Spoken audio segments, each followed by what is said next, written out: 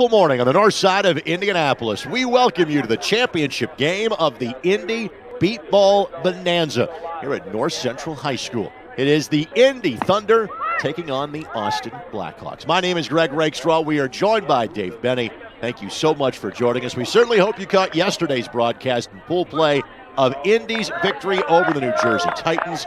The Indy Thunder, again, a perennial powerhouse in beat baseball, taking on a very talented team from Austin. Dave, it is an absolute pleasure to be working with you. What should our listeners and viewers expect in today's championship game? It's great to be working with you as well, Greg. And the Austin Blackhawks are steeped in tradition as well. This is a team that's won 9 championships in beat baseball. They won 7 straight in the 90s, and they won back-to-back titles earlier in this decade in 2014 and 2015. And they're one of the top 6 beat baseball teams in the country right now. And then the Indy Thunder coming off the big win yesterday over New Jersey, 15-11.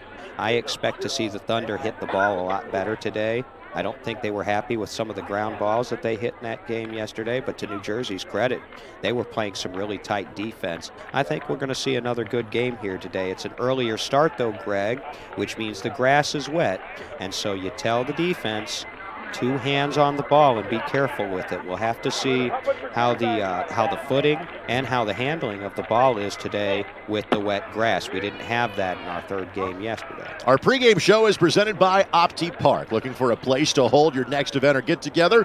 Come to Opti Park. Located in the heart of Broad Ripple, Opti Park is the home to baseball, birthday parties, family reunions, and playground fun. Opti Park is a community park, not a city park, and run by volunteers for over 60 years. Check out our calendar of events at OptiParkIndy.com. Contact us to make a reservation or make a donation to help keep the park open to everyone. OptiParkIndy.com, provided by the Optimist Club of the north side of Indianapolis, proud sponsor of the Indy Thunder. We're still about 5 or 6 minutes away from the first pitch of today's game, and knowing that we have, as the captain's meeting is taking place as we speak at home plate, and knowing we've got some viewers that are seeing this sport for the first time, we tried to put all the rule changes you need to know from baseball or softball to beatball to explain exactly the differences that we have playing this game for the blind and visually impaired. So some of the rules changes that fans need to know about. 6-inning game. And I know that instead of having balls and strikes on our count, we have strikes and passes, correct? That's correct. You're allowed to take 1 pitch in this sport, a passed ball, and instead of 3 strikes, you get 4 strikes. And so usually in this sport, you will see the strike total listed first, and then the passed ball. There are 2 bases, first and third. We can talk about hits, but really it's either a run or an out. And again, it is simply a race. Can the batter get to the pylon, the base, or can the fielders get to the ball in time? And that's really what it is. It's a race to the ball. It's a race to the bag, and you're running 100 feet. You're running 100 feet down the baseline, and the fielders are trying to close in on this sphere that is emitting sound, and we are totally playing this sport by ear. Catcher and pitcher are on the batter's team. Tell us about that. So think coach pitch. The batter and the pitcher have a symbiotic relationship. The pitcher's job is to say a series of commands, something like set, ready, pitch, and use the same cadence for consistency's sake. Put the ball on the same spot where he knows over the plate, and height where he knows his batter is going to swing. And then the hitter, while wearing a blindfold, needs to keep his swing consistent, keep his timing consistent, and try to put that ball over 40 feet from home plate so that it is in fair play, and then get down to 1 of 2 bases that will turn on randomly. So there are also 2 spotters out in the field from a defensive standpoint. They're there to assist the fielders. Tell us about that, Dave. Now, your field spotters, most teams go with 2. The one will be on each side of the field, one on the right field side, one on the left field side, and their job is to call 1 number when the ball is hit. They can only call 1, and only 1 spotter can call the number, indicating a zone on the field where the ball is headed, to give the players their first indication of where the ball is going. And then they're also responsible for realigning the defense after each play because the players are blindfolded. So they need a little bit of assistance getting back into position.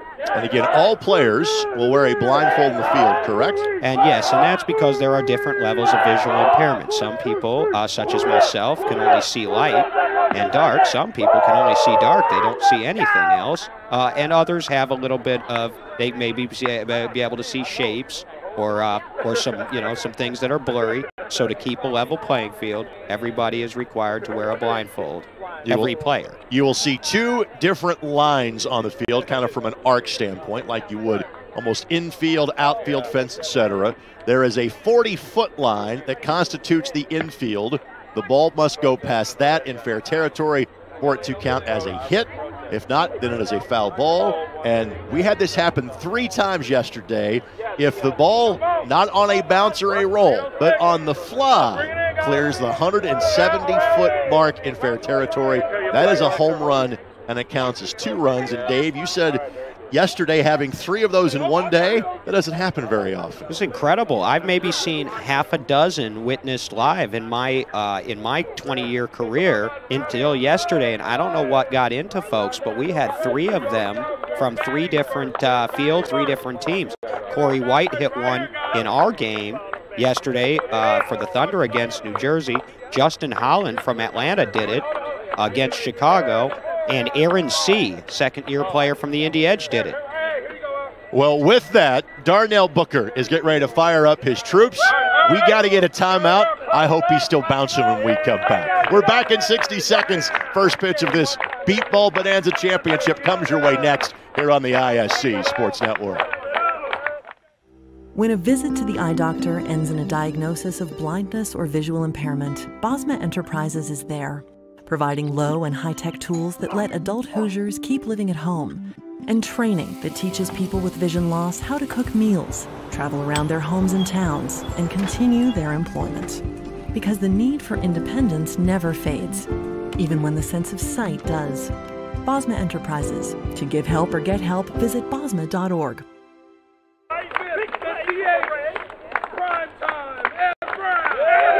The firing up process is continuing for the Indy Thunder. I told Darnell Booker yesterday, a friend of mine for really over 20 years at this point, I said, I knew you were the head coach. I didn't know you were the hype man. This is a team that is getting fired up before they take the field to play. And Dave, again, for those that are maybe seeing this sport for the first time or have heard about it but not familiar with the teams, the Indy Thunder have turned into a true dynasty in the sport. And I mentioned this yesterday on our broadcast. There are many who have been around beat baseball for a long time that will tell you that the Indy Thunder could compete with any team in any era. They play a relentless form of beat baseball when it comes to hitting, fielding, base running. They really know weaknesses up and down the lineup or across the field on defense. And the Indy Thunder over the past 5 seasons now with the 3 wins yesterday have a total record of 102 wins with only 4 losses. And really, only 2 of those losses were with a full squad. It's just been amazing the run they've been on since 2016. And it wasn't all a bed of roses for Darnell Booker. He formed this team in 2000, and until 2016, when they picked up all their young recruits, the Thunder never finished higher than 6th. There are 8 teams that took part in this weekend's event here at North Central High School. The Chicago Comets, the Indy Edge, the Indy Thunder, the New Jersey Titans, the Gateway Archers, the Cleveland Scrappers, Austin Blackhawks, and the Atlanta Chaos. Everybody got to play 3 pool play games yesterday, and simultaneously, while this game is taking place, there are games taking place at 3 other fields. So it's one Sunday morning game. Now to travel outside of Indy to go home, and the day those teams are allowed to do just that. Let's thank our wonderful ISC Sports Network crew that had an early call time. First of all, you have a chance to see us, Greg Rakestraw and Dave Benny. Many thanks to Jordan Shue, Eldon Wheeler, Rob Lynch, Aaron Van Wolde, and Kevin Ratterman that are making sure our signal gets to you here this morning. Dave, final thoughts before we have this first pitch of this championship game. I'm going to be interested to see. You've got a matchup of 2 of the best pitchers in all of beat baseball over the last 15 years, Jared Woodard and Tim Hibner, they've faced each other in championship games before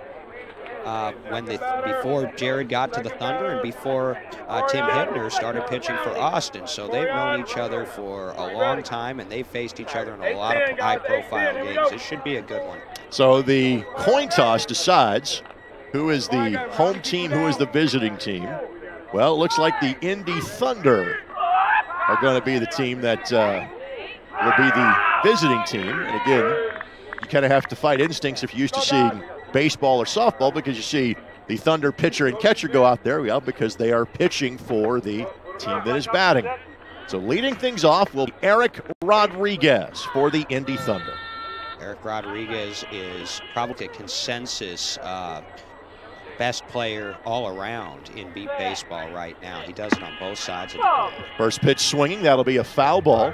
So again, as you look at the bottom right-hand corner, for those of you that are relying on your eyes for this broadcast, strikes, pass is what you see, not balls and strikes. So first strike on a foul ball. Swing and a miss for strike number 2. Now, a lot of times they'll take a pitch here. Jared will tell them to take their pass ball if they have 2 clean swings and misses. Makes great contact towards the third base side. Sprinting towards the pylon, and I think we unfortunately maybe had a bit of an injured player that time in trying to dive for the ball, so there was never a successful grab. The player that is injured, it appears, is Darius Sterling. That's not good. And this is an Austin team that does not exactly have a deep lineup for today's game either. No, they're shorthanded anyway, and they had a couple of things because they had other responsibilities. Is and out there shut down infielders, so you hope he's all right. Meanwhile, it looks like Eric, was that a fair ball? That was a fair ball, looks absolutely. Like he had a good start for the Thunder, and I'm 0 for 1 at making predictions because I thought he might take that third pitch, and instead he put it in play and scored 1-0 Indy. Well, Rodriguez is back up at the plate. Oh, so I guess not. I'm not sure if they decided just to. So the ball, again, it was an absolute rope that was hit again from a baseball perspective. It would be kind of to the shortstop area of the field.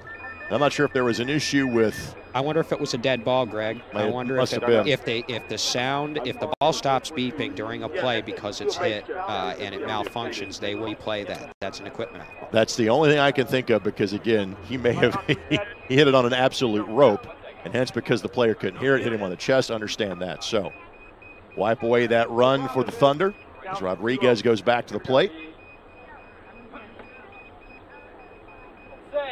Woodard on the pitch.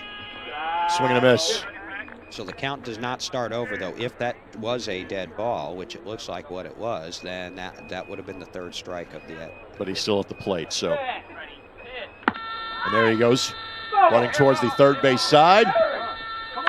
Foul ball. Just to the left of the foul fair line. And Greg, it's important to remember that in beat baseball, the baselines are 10 feet off of the foul lines, and they do that for safety, for precautionary reasons.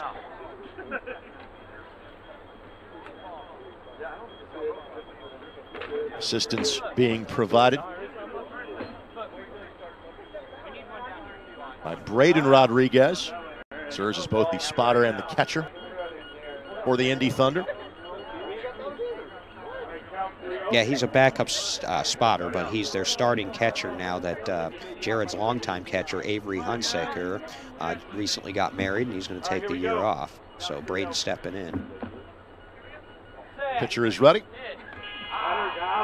Swing and a miss for Rodriguez, and that is the end of the at-bat. So first out of the inning, and just unfortunate for Rodriguez because, again, he tattooed that ball in fair territory, but a bit of an equipment malfunction apparently, and one away for the Thunder. Yeah, it's a bad break, but it happens. And now it's Corian White who will try to pick him up.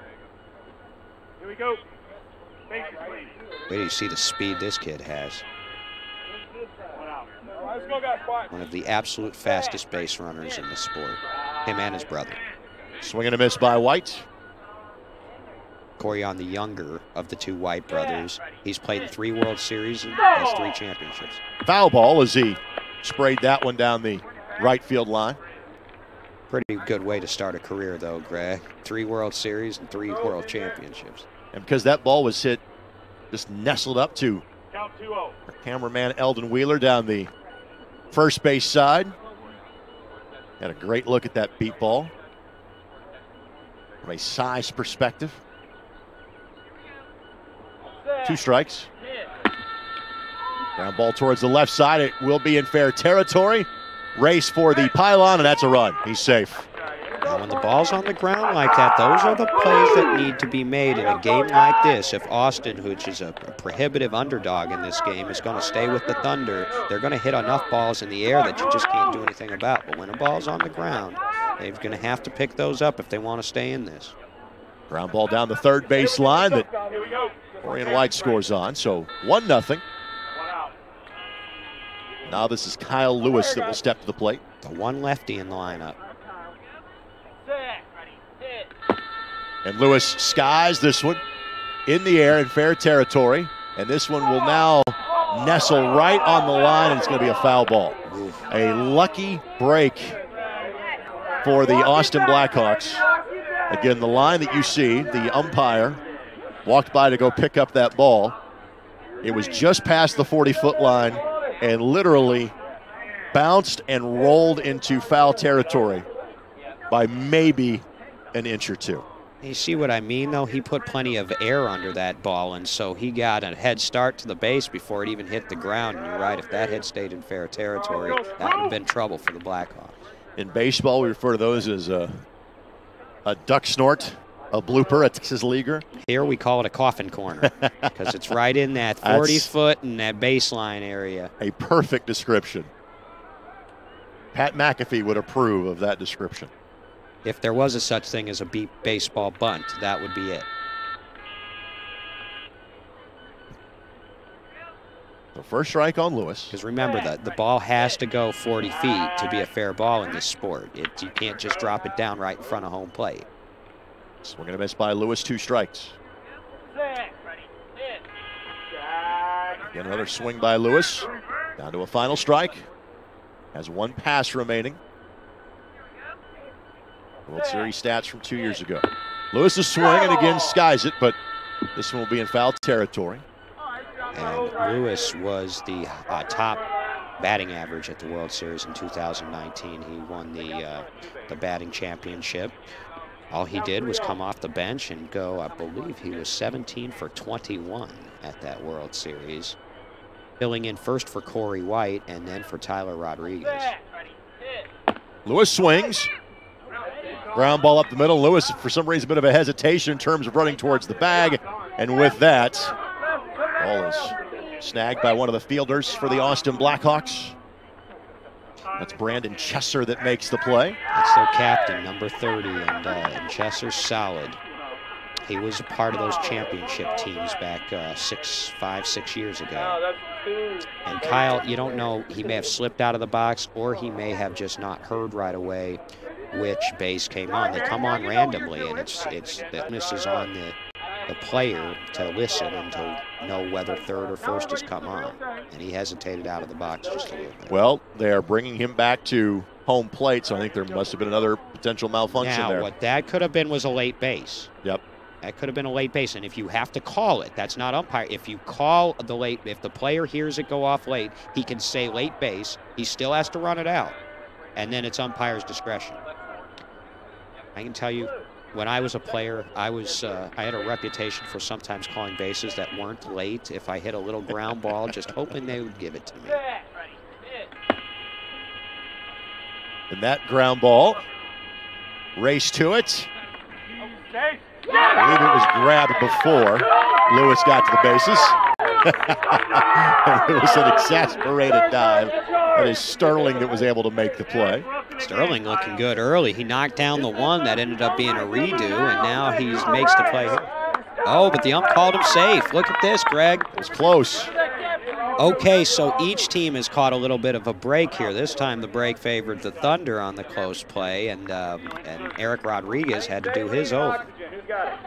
So we're even Steven on that. But that's 2 runs on the board. So 3 batters, 2 runs scored. Now here's Corey White. Corey White will be up next. Here we go. Blackhawks reset. He had a home run again yesterday. You know, both of Corey White's home runs have come right here. He hit one 2 years ago in the championship game against San Antonio. And then he hit one yesterday, too. Swing and a miss.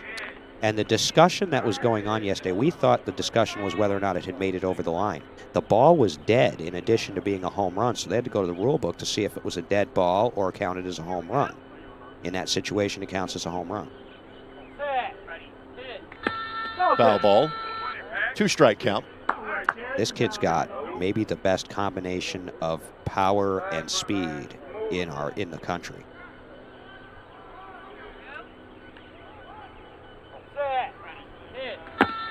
And this one tattooed down the third base side. And this will be a run for the Thunder. That was earned. That was a legitimate shot. I could hear the crack of the bat in my headset. That was hit so hard. And boy, Corey, that combination of power and speed is just deadly. That ball cleared the 170-foot line again. It did not do so on the fly. Take a look. Again, an absolute rope that was hit by White. Would have been a 2-bagger against the wall in a baseball perspective. Here it counts as a run, and it's now 3-0 as Ed Brown comes to the plate. Boy, he turned on that, didn't he? He just got the head of the bat out and just pulled it right up. Rip. Now Ed Brown, he's one of the elder statesmen on the team. Top of that one foul. First strike. Rodriguez struck out to lead off the inning, but 3 consecutive runs. This ground ball will not reach the 40-foot line. Or does it? Yes, it did. And he's safe. And Brown able to dive for the bag before the Austin fielder, in terms of Darius Sterling, was able to get to it. And Sterling's got to know. Now, see, here's the thing. They're used to playing in Texas, in the fields with that clay and the grass. It's just different. They run a lot faster. Darius, if he, you know, the Midwest players know that the ground, wet grass, is going to suck that ball up. And when he hears the spotter drag the call, which means hold on to it for a little longer, like 3, he knows he's got to be moving, and he needed to charge that ball. If the line is 40 feet, that ball went about 42. Just nestled down in the wet morning grass past the infield line. So 4 runs in the top of the first here for the Thunder. Tyler Rodriguez now at the plate. He's the younger brother of Eric. Alec, Eric, Tyler, all on the roster. Braden serves as the spotter and catcher. And then Lisa, their mother, is a starting field spotter on the left field side. I don't know if she'll start today. She was dealing with a little shoulder issue. She hurt her shoulder in a non-beat ball related deal, and she did spot yesterday, though.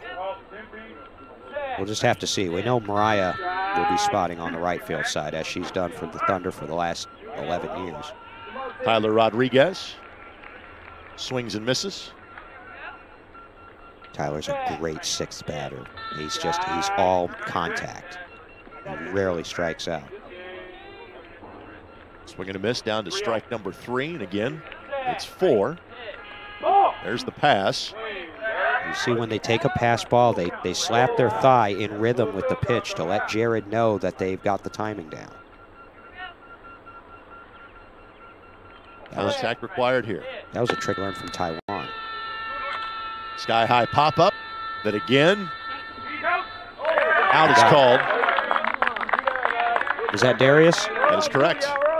So Sterling got that one, and they needed that put out, Greg, because they're 4 runs in, and that was their first put out of the game. The other out was on a strikeout, so maybe that'll get their defense back up and moving here a little bit, as back to the top of the order. That snaps a streak of 4 consecutive batters to reach and score for the Thunder. And we look at Molly Fleming assisting Darius to put him back in position. And she is coaching for the Blackhawks this weekend because her other half, their ordinary coach, Jono, they call him, Jonathan Fleming, couldn't make it. So Molly's got head coaching responsibilities. Great to see our friend Andy Elkins here today. He is the athletic director at North Central High School, checking to make sure from a facility standpoint everything is in tip-top shape, and it is for this beat ball bonanza. Rodriguez, ground ball up the middle. Sprint to the base. Fielder gets his hands on it. That's an out. Out number 3. Tremendous job from a fielding perspective for Brandon Chester. So we go to the bottom half of the first. The Thunder have scored 4. The Blackhawks come to bat as you're watching this championship game of the Indy Beat Baseball Bonanza on the ISC Sports Network. I just graduated college as a blind student. How can I independently find job listings? Thanks to the National Federation of the Blind, visually impaired Hoosiers can hear newspapers, circulars, and magazines from across the globe.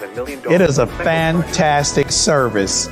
Learn more by calling 855-963-6476 or visit nfbnewsline-in.org. We are the nation's blind, and we read NFB Newsline.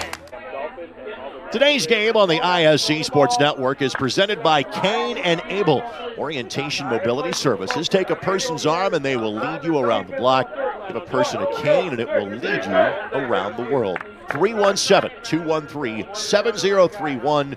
The phone number, rb15@iquest.net is the email. Greg Rakestraw, Dave Bennington on the ISC Sports Network. Let's bring you the batting lineup now for the Austin Blackhawks.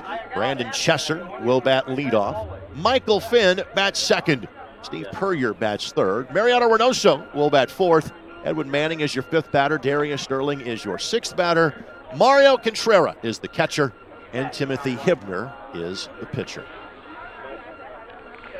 What can you tell us about this Blackhawks lineup, Dave?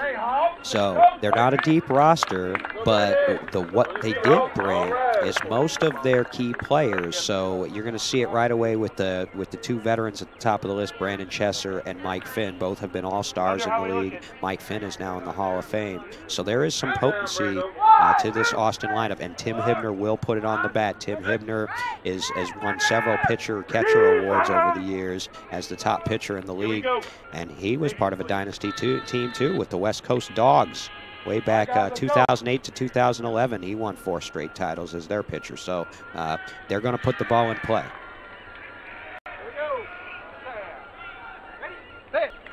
Swing and a miss from Chester. Brandon Chester has some of his equipment in the Hall of Fame in Cooperstown. That's a story maybe we can get to later on this game if we have time. Chester, ground ball towards the left side. Fielder traps it, catches it easily. That's an out. It looked like Eric Rodriguez. Was that number 7 there that picked that one up? And if you roll a ball to Eric Rodriguez, you're going to be out. This is the part where I point out, again, for those that are relying on their eyes that are not familiar with the community like Dave is, folks, Dave is blind. So he is calling this from sound and from simple knowledge of the teams. You amazed me a day ago watching, and you're doing so now with being here in person with you. We do a lot of Facebook Live so that people at home can watch live streams of these games, and I've been known to do blind play-by-play. I love it. This is the water I used to swim in, and I've got a day job too that is not this, and so this is great. Michael Finn at the plate, swings and misses. Michael Finn was a part of that West Coast Dogs team that I was talking about. Hibner won 4 titles with. And he brought him to Austin with him when he left Dogs. And, well, the Dogs went out on top. They disbanded after 4 straight titles. Now 2 swings and misses. So 3 strikes. Again, Hibner, as advertised, working quickly. Closed stance by Finn. Swing and a miss. So unfortunately, a strikeout for the Blackhawks, and there's 2 down. And that's not what you want. Mike Finn is one of their better contact hitters. You cannot give the Indy Thunder free outs. You can't steal first or third base, so you have to put it in play in this sport. And that was a difference in the game yesterday. I think Derek and I thought the main difference was that New Jersey just had a few more strikeouts and in really key situations where they were mounting a rally. There's Steve Puryear. Puryear's been around for a few years. He's been a starter and he's been a sub at some point, but he's a decent hitter. seemingly have a little bit of a delay. Towards home plate. Thank you. Looking down the first base line. I think they're fixing that base over there on the first base line. Sometimes when the fielder or when the runner crashes into the base, he will loosen a cord. These are hardwired. We're working on wireless bases, but right now they're hardwired, so sometimes when the cord will come loose. Problem has been rectified, so Perrier is ready. Hebner is too, and again, very close stance. Ball popped up, left side. One bounce, second bounce, dive for the ball, and should be, I believe, an out. Diving effort by Perrier. That's a close play. That is Rodriguez that made the play again. They need to find somebody else to hit to. And Rodriguez walking that ball back towards the dugout. Inning is over. Thunder come to bat when we come back as you're watching this Beat Ball Bonanza championship game here on the ISC Sports Network. Bosma Enterprises gives Hoosiers with vision loss the tools and training they need to cook meals safely. To give help or get help, visit bosma.org. Bosma Enterprises, visionary solutions for the blind and visually impaired. Bosma Enterprises gives Hoosiers with vision loss the tools and training they need to continue their employment. To give help or get help, visit bosma.org. Bosma Enterprises, visionary solutions for the blind and visually impaired. The best video on the internet is not the guy of the last week or so, it's the surfing bulldog. Expecto Patronum, like, you know, Harry Potter. Everybody knows what I'm talking about at home. I'm not confused. 12. You are one of the most disgusting people I've ever met. You asked. You open up the door. Squeaky. Colts quarterback room is kind of like picking your favorite Ernest movie. They're all pretty bad. You have Did you actually see any of those? You have to go. I really was a big Ernest. Yeah. No way. Ernest fan. Ernest Goes to Camp was my favorite. Corian White at the plate. 2, 3, and 4 this time up for the Thunder. Top of the second. And the Blackhawks need to try to get some outs here. They don't want to lose contact with the Thunder. Maybe down 4. Just getting fielders set here is the momentary reason for the delay. Here we go. Patience, please. Edward took a warm-up toss or two. Now our umpire is ready. Corian White, one of the 4 runners that scored. Set. Ready. Hit. Ground ball left side, well hit. Race for the base, diving fielder effort, got his hands on it just in time. That's an out. It's a good play. On the left field side over there.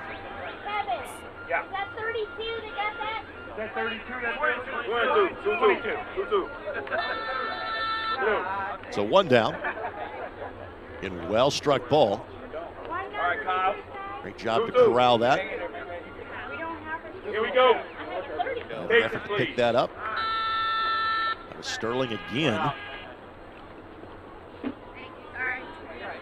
the first time that Corian White has been retired. You're going to see Kyle Lewis, who had a lengthy at-bat.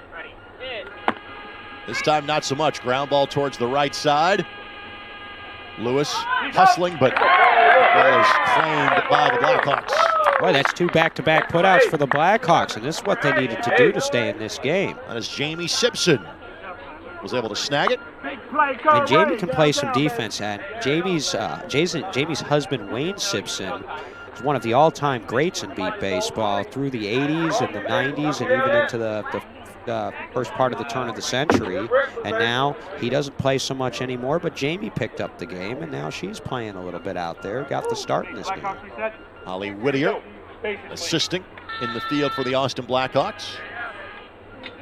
Holly came, Kenny did not. Kenny, her other half. She's the better half, obviously, and I'll bet you Kenny's watching this too. I know he was watching some of the ball yesterday. He is the ordinary catcher. Swing and a miss by Corey White.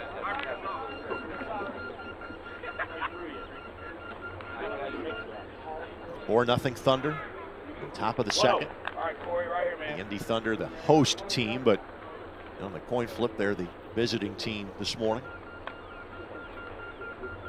I think Corey's perfect at the plate for this tournament. He hasn't had a lot of at-bats. Skies this one down the left field side. One bounce, bounces by a fielder. Diving effort, that's a run. Yeah, I get one chance with Corey White. flying down the line, running towards that third base bag, and it's 2 for 2 in terms of runs scored for Corey White. So he gets to the base on a good base run. If he runs a straight base and gets out of the box, he gets there in 5 seconds flat, maybe just a little less. So that's how much time that defense has to try to get that ball off the ground in control and away from their body. It's just very difficult, and that's why I think Corey's maybe 8 for 8 now in this tournament. I don't think they've put him out yet. Here's Ed Brown. Also scored a run. Brown ball up the middle. It's where his swing is this time. Fielder diving, and will have it easily. Inning is over. Great diving effort that time by Darius Sterling. So we go to the bottom half of the second inning. Thunder do score one. Their lead grows to 5-0. As you're watching this Indy Beat Ball Bonanza on the ISC Sports Network. Thousands of Indiana residents feel isolated from the world due to vision problems. Thanks to the National Federation of the Blind, visually impaired Hoosiers can hear newspapers, circulars, and magazines from across the globe. I'm a Vietnam veteran. I'm blind. I read Stars and Stripes on NFB Newsline. Learn more by calling 855-963-6476 or visit nfbnewsline-in.org. Subscribe free to NFB Newsline. Today's game on the ISC Sports Network, with the Thunder leading the Blackhawks here in this championship game of the Beat Ball Bonanza, presented in part by Bright Ideas Consulting, your logo on everything under the sun. They're located at 7425 Westfield Boulevard. They've been a part of the community since 1983. One more time, thank you so much, Jordan Shue, Kevin Ratterman. Thank you to Eldon Wheeler, Aaron Van Wolde, and Rob Lynch. It's an early crew call on a Sunday morning, but given today's forecast of rain later and just overall muggy conditions, being here at about 8:30 is about the right time to be here on a Sunday morning. Greg Rakestraw, Dave Benny with you on the ISC Sports Network. Thank you so much to Darnell Booker and everyone involved for this tournament for having us back here to broadcast this championship match.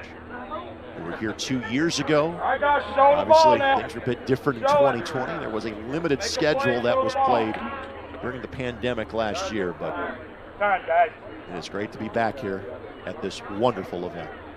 That's true. The Thunder played 10 games in 2020. There was an 8-team event here and then a 4-team event on 9/11 weekend down in Greenwood, Indiana. And the Thunder were 10-0 last year, and really they didn't have a game as competitive as yesterday's third game that we saw with New Jersey all of last year. They pretty much dominated and ran right through the competition. I think we have a little bit of a lineup change that's coming here for the Austin Blackhawks, hence the momentary delay. And again, you see that is the scores table that is right behind home plate. We are located to soundproof us, to not serve as a distraction to the players in the field who are obviously relying on their ears. You see us here with this beautiful backdrop. We're actually behind a building that is behind home plate. So we are probably, I would say 75, 80, 100 feet away from home plate. We're calling all the activity off a monitor to, again, that's the building that we are behind, to show you just, again, we're trying to do our part to cover this, but also not serve as a distraction to the players at home plate of the field. Well, Greg's calling it off a monitor. I'm just trusting Greg, and I'm calling it off of him. That's your first mistake, is you're trusting me. You'll know better over the years. Great look at Eric Rodriguez. Is this Mariano Reynoso leading off? It is Reynoso spot in the lineup, correct? So Reynoso is an interesting story. He's from Argentina originally, and one of the things the Austin Blackhawks do and have done for many years is travel internationally to bring beat baseball to other countries. And so in 2019, right before the pandemic, coincidentally, thank God, it was before, they went down in the fall of 2019, a bunch of the Blackhawks down to Buenos Aires, and taught some Argentinians how to play beat baseball, and then they taught the Blackhawks blind soccer, which is, of course, big down in that part of the world. The lineup changes continuing here. And again, there's not much of a lineup change that Austin can do because, again, they do have a very limited number of players. We believe 8 players in uniform for today's game. Yes, I count 8 and perhaps 9, but I know there's kind of an injury issue going on. So we'll see. Are we aware of what the lineup change was? We'll find out because it's Reynoso who is ready at the plate now. I didn't think they would take Reynoso out. He's one of their big sticks. And this one elevated, skied, and this will turn foul. They would not have cleared the 3-foot barrier regardless, but lands in foul territory. First strike to Reynoso. And we are seeing this is the 3rd consecutive hitter that, from a timing standpoint, has a very close stance, Dave, where they turn in that left shoulder, almost putting their back completely towards the pitcher. And you wonder if that's something that Tim Hibner's worked on either for this game or this season to try to get them to hit down the line and try to get the ball away from the middle a little bit. I mean, it seems to me you would pull the ball if you did that. Swing and a miss. The other thing that is notable with the catcher in Contreras, it's very much a higher target than we're seeing from the catcher in Rodriguez for the Indy Thunder. Target's about chest high for Reynoso. And elevates this one, but turns it foul, and 3 strikes. And again, we're going to play with a 4th strike. Yes, that has been the rule since I came into the league back in 1999. There is a proposal to drop that 4th strike, that this game has come along now and advanced to the point where we can go with 3 strikes like traditional baseball. Reynoso still has his pass he can use. That rule has not passed yet, but it is on the table. Line drive up the middle, splitting 2 fielders, diving effort, still being scrambled for. Safe. They just hit it too hard, and there you go. That's Mariano's game. Whack it and get to the base, and he did it there, and they're on the board. No effort by the fielder, Tyler Rodriguez. Take a look. Split 2 fielders. See, and that was hit hard enough that even with the wet grass and the field conditions, it still scooted right through there to the back line. The first run of the game for the Blackhawks. And here's Greg Roberts hitting in Manning's spot. So there's the first change. Roberts swing and a miss. Very low hands for Roberts on that swing. Almost putting those hands almost below the waistline. Dipping that bat head, trying to time it out. Next pitch. This one sent foul. 2 strikes. Greg Roberts came to the Blackhawks from Houston a few years back. Before then, he was with the Houston team called the Bayou City Heat. 2-0. Kind of a traditional powerhouse as well down in the state of Texas.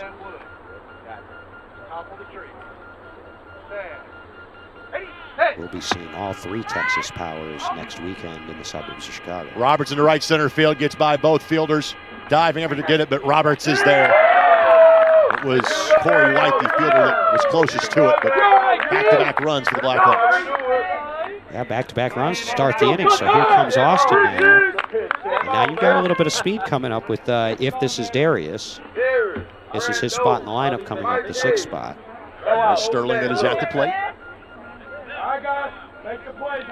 The productive home half of the inning. The visitors from Austin.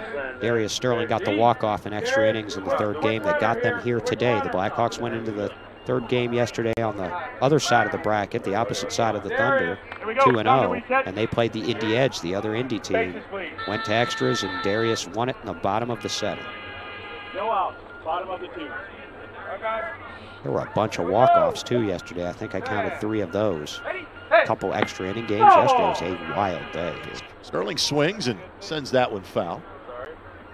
First strike. How much of a bat on a first swing or 2 is just trying to figure out the timing of the swing? It shouldn't be. If you've worked a lot with your pitcher in practice, you should be up there ready to hit. You ideally, if you want to run a high-tempo offense, you want to put the first or second pitch in play to keep that defense moving. Ground ball. Just stops, I think, just shy of the 40-foot mark. Is it on the line? There's cheering going on, so I think that was a fair ball. I think they're going to call it an out. And was that Eric that got up to that 40-foot line again? That's correct. That's a tough man because Darius has some speed, so that's a foot race between two of the best in the game. And Eric gunned him that time. Darius might return the favor. If Eric gives him a chance, though. They're both excellent infielders. Here's Chesser. He's an out the first time up. So Brandon Chesser, I told you that the Austin Blackhawks like to do a lot of international outreach. And back in 2015, they went to the Dominican Republic. Brandon Chesser and a lot of them met Pedro Martinez down there, a couple of others. And there is a blindfold in the Hall of Fame in Cooperstown that both Brandon Chesser and Pedro Martinez once wore. Because they let him use his blindfold. Sliding effort by Chesser.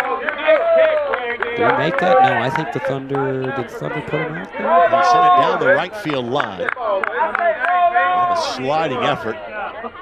Until if the fielder was able to make the grab in time or whether Chesser was able to get the bag. And the ball landed in fair territory and then past the 40, past the bag. It was in play. He was safe. Safe, he's in there. So just like traditional baseball, if it stays into fair play past the base and then curves foul, that's still fair ball. Correct. That's a good beat ball hit. That's a hard play to make. Here's Michael Finn, who struck out last time and swings and misses at this opportunity. So look, they've got 3 in now and only 1 out. This is a nice little rally going for the Blackhawks. Swing and a miss as well. Right here, guys, right here. Been looking to make contact for the first time today. Been struggling this tournament off Tim Hibner, and that's surprising because they've been together so long. Line drive down the left field side. The fielder slides past it and couldn't get it to it in time. That's in the run. Now I'm 0 for 2, so he proves wrong again. I just said that they were having a little bit of struggle, and we got a nice solid hit, pulled it to the left side, scored. Finn with the giddy up to get back to the dugout because he recognized he had been struggling as well. To make it 4 runs on 5 batters for the Blackhawks here in the bottom of the second. You know, that wet grass, Lewis trying to slide and dive for it, just slid right past it. Steve Puryear. And all of a sudden, look at this, they got the tying run up at the plate. Blackhawks have already batted around here in the bottom half of the inning, which is easy to do in a 6-player game. 1 out.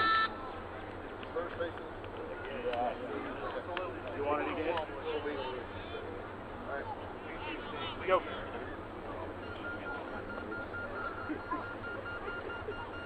Here we go. Stand. Hey, hey. Swing and a miss.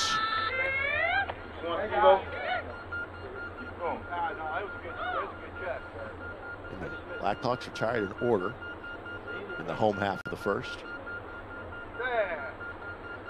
Hey. Strike. Second strike. So Tim's right there, though. I think there's maybe contact on this next one. Tim doesn't strike out many. He's had perfect games in the World Series before. There's the pass.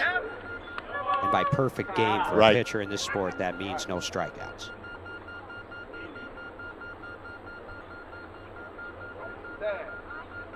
On the pitch.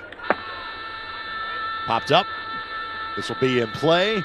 Race for the pylon and the ball, and that's an out. Rodriguez able to crowd before Puryear could dive for the base. 2 away. Second time Puryear has been retired as an out. Reynoso will bat for a second time this inning. You'll see assistance provided by Lisa Gilchrist in the field for the Thunder. Even with 1 good arm, she's out there helping the team. And she has been a spotter since 2008, I believe, was her first year when the Rodriguezes were still just young little whippersnappers, too young to even play ball. We were working with those kids in their backyard. This one hit down the third base line. This was in fair territory. Fielders getting in position and able to grab it just in time. I believe that should be out number 3 to end the inning, and it will be. So a few years ago, Mariano makes that base. 7 batters come to the plate for the Blackhawks. 4 able to score. Thunder lead by 1 as we go to the top of the third here at the Beat Ball Bonanza in Indy. You're watching on the ISC Sports Network. The drive, the take, fouled, and it goes! Lobbing it to the back of the end zone. They're going to say it's a touchdown. Left foot gets through. Goal for Vargas. Hamilton will score.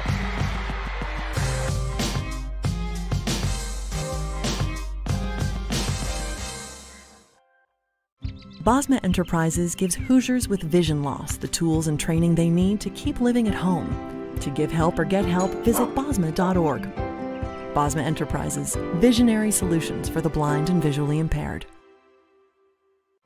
Bosma Enterprises gives Hoosiers with vision loss the tools and training they need to travel around their homes and towns.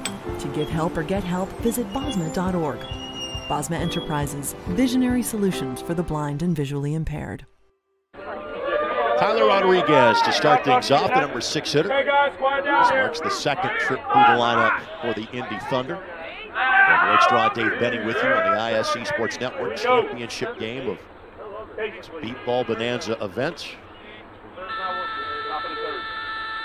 The Thunder bats really have not gotten going yet. Now the Blackhawks put up 4 in that last inning, and here we are. We're in a tight one here so far. A lot of ball left to be played. I think Jared and the Thunder would like to see more balls in the air and more balls to the back row of the Austin defense. Pitcher in Woodard is ready, delivers towards home. Ground ball left side, running towards the third base bag. Bobbled by the fielder, but then snagged in time. That's Sterling, and that's one away. Just not going to get away with the ground balls in this game. And Austin's 3-0 for a reason. At the top of the lineup, and Eric Rodriguez rolls through. This is about the time where Eric does something crazy to ignite his team. You know, get a nice high fly ball, one of his hard line drives, and really get the rest of the guys fired up. There's a reason he's the leadoff hitter. He's their catalyst. Eric has been fantastic in the field. Really has led the team in putouts so far in this game, but is 0 for 2 at the plate. Got a strikeout and out in the second as well. First pitch foul. First strike of the at-bat.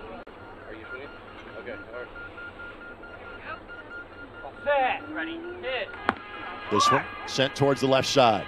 That's a good diving effort is made. Fielder couldn't get it in his hands in time, and that's going to be a run. That was a solid hit. And that ball was hit to the left side. It was hit a little harder than the last one, and so instead of being able to corral it, that got by the first man. And Eric's a lot of speed. Greg Roberts was the fielder that was closest to it, but just could never get a grasp on it. Darius Sterling made a diving effort for it, but could not track it down in time. 1 out, 1 run here in the top of the third inning. Just had that ball unfortunately kick off his foot. Threw off the timing of the effort by Roberts. And it's difficult. The idea is to get center mass on the ball if you can when you dive for it, to get the biggest part of your form onto the ball, but you're doing it all by ear. So if you're a few inches off, instead of taking a chest, you might take it in a thigh or something, or a foot, and it bounces away. Corian White with 2 quick swings and 2 quick misses. 2 strikes. He scored a run back in the first. 2-0. Recorded as an out in his last plate appearance. Jared's trying to pitch fast and get that high-tempo offense in motion, but they just haven't hit enough first and second pitches today. Now, they were yesterday. Corian White putting his bat on the plate to, again, align himself to know he's able to hit that outside corner. Takes his pass there, just to try to, again, gain a sense of where the pitch is going to be located, and now it's on Woodard to replicate exactly where that last pitch was. Jiggle the cord, maybe the connection.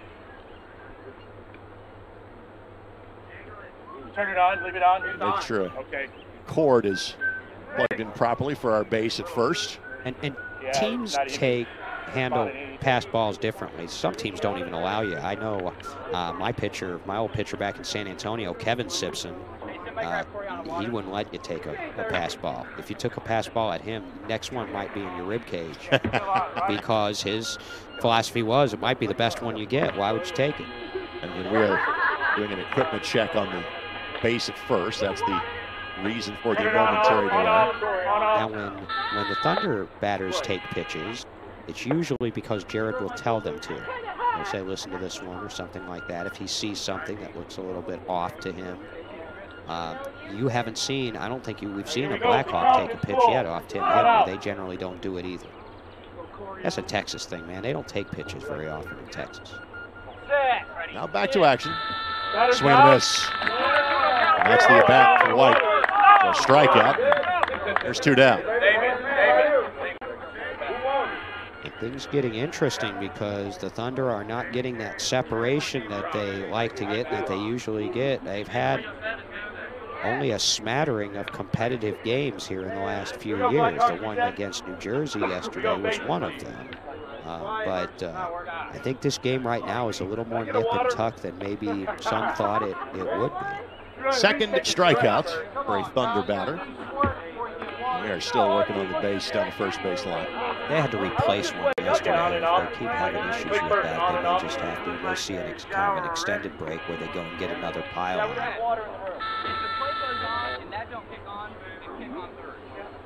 Kyle Lewis is due up. We still get on first. Lewis, 1 run, 1 out. Here we go, 2 outs. Lefty is ready. Set. Ready. Hit. Ball tip. Elevated pitch, the foul straight back. Good job. 1-0. Corey White awaits on deck for the Thunder. And Kyle's power as a lefty is to run right center, but he can go opposite field with power as well. Fouls that one back. Second strike. Kyle started in beat baseball as a switch hitter when he was young. And finally was convinced to just pick a side and stick with it. And he's been near the top of the league in hitting ever since. Lewis turns on this one. This one well into fair territory. And this one rolling past the 170-foot line. By that time, Lewis had tapped the bag. It is the run scored by Lewis, and 7-4 in favor of the Thunder. And that is what we call a no doubt. Absolutely tattooed that one. Reynoso, the player closest to it, just could never get there in time by the time that Lewis is going to get to the bag. Kyle Lewis has a knack for scoring runs with 2 outs or in a big situation when they really need it. Of course, he got the tying run in the 6th inning of the World Series Championship game in 19 that forced it to extra inning. Corey White, 2 plate appearances, 2 runs scored today. As referenced a home run yesterday, and tried to tear the cover off that swing. He wants it, man. I think he wants another one. He's just raking, and you know, you build up that confidence, and because that ball sounds like a beach ball coming in. It's really a 16-inch softball that weighs a pound, so hitting it 170, you gotta have some strength to do that. Elevates this one, middle of the field, couple ounces, and see, by the time that ball landed, by the time it hit the ground, he was more than halfway to the base. So that's why getting it in the air is such a key in this sport, because you can't make a play on the ball while it's hanging up in the air. And so all that does is it gives you a head start down to that base, a jump start on the defense, and Corey scored easily. So run scored, 3rd of the inning. Ed Brown now will come to the plate. Corey's 3 for 3.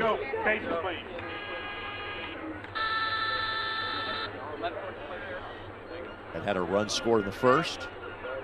Hit the final out of the inning in the 2nd. And sends this one down the right field side. And unfortunately for Ed, sent it right to a fielder. Great play by Jamie Simpson. Able to collect it after just a couple of bounces. And that is the end of the inning. 3-run score in the top of the 3rd. Blackhawks come to bat when we come back. They trail 8-4 here at the Indy Deep Baseball Bonanza. on the ISC Sports Network. I'm Danny Wayne Beamer, Program Manager of the Elder Blind Program at the Will Center in Terre Haute, Indiana. I introduce the NFB Newsline to seniors in 13 southwestern counties in Indiana. I also utilize the NFB Newsline for my radio station public affairs shows. The NFB Newsline. Experience it today. Learn more by calling 855-963-6476 or visit nfbnewsline-in.org. We are the nation's blind, and we read NFB Newsline. Your life is on the go. Now your viewing habits can be on the go. With the ISC Sports Network app, your team is at your fingertips. You can download years' worth of content from the ISC Sports Network library. High school, college, special events, weekly and monthly shows, wherever you find your favorite app. And you can always find out more information at iscsportsnetwork.com. Today's broadcast on the ISC Sports Network presented by Kane and Abel Orientation Mobility Services. Take a person's arm and they will lead you around the block. Give a person a cane and it will lead you around the world. 317-213-7031 is their telephone number. Alongside Dave Benny, Greg Rakestraw with you. For joining us for today's championship game. This is Roberts' spot in the lineup. 5, 6, and 1 coming up this time through. You may have heard on the field, Mike, the Thunder defense count off.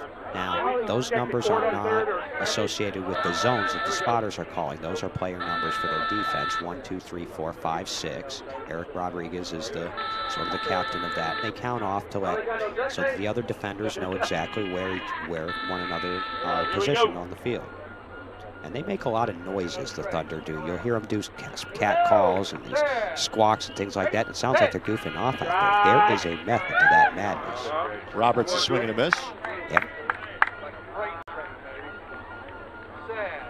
Yeah. So every time you hear them goofing, it sounds like they're goofing off. They're not. They are communicating with one another. Roberts with contact, and unfortunately for Roberts, much as the same case when the ball was hit at Jamie Simpson the last time, that ball was directed immediately into the path of Tyler Rodriguez.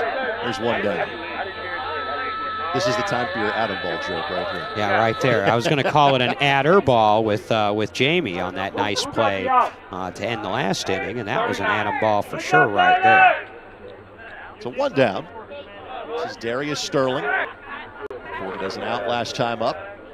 This marks the second trip through the lineup for the Austin Blackhawks. Darnell Booker with a fresh supply of beep baseballs. Courtesy of the Denver group in Colorado, which is, I guess, offspring, you could say, of the old telecom pioneers back in the old telephone days. When the speaker for the beep baseball is actually made out of old payphone parts. They don't have many payphones around anymore. You don't see those a lot of places. Like That's a good age identifier when you see a when you see somebody references a payphone. Especially if it's in a booth. Sterling swings and misses. But that's what the beep baseball was invented in the 1960s by a gentleman named Charlie Fairbanks out in Colorado, and he worked for the Southern Bell or something like that. Foul ball by Sterling, 2 strikes. Telecom pioneers, and he kept tinkering with it until he got it right.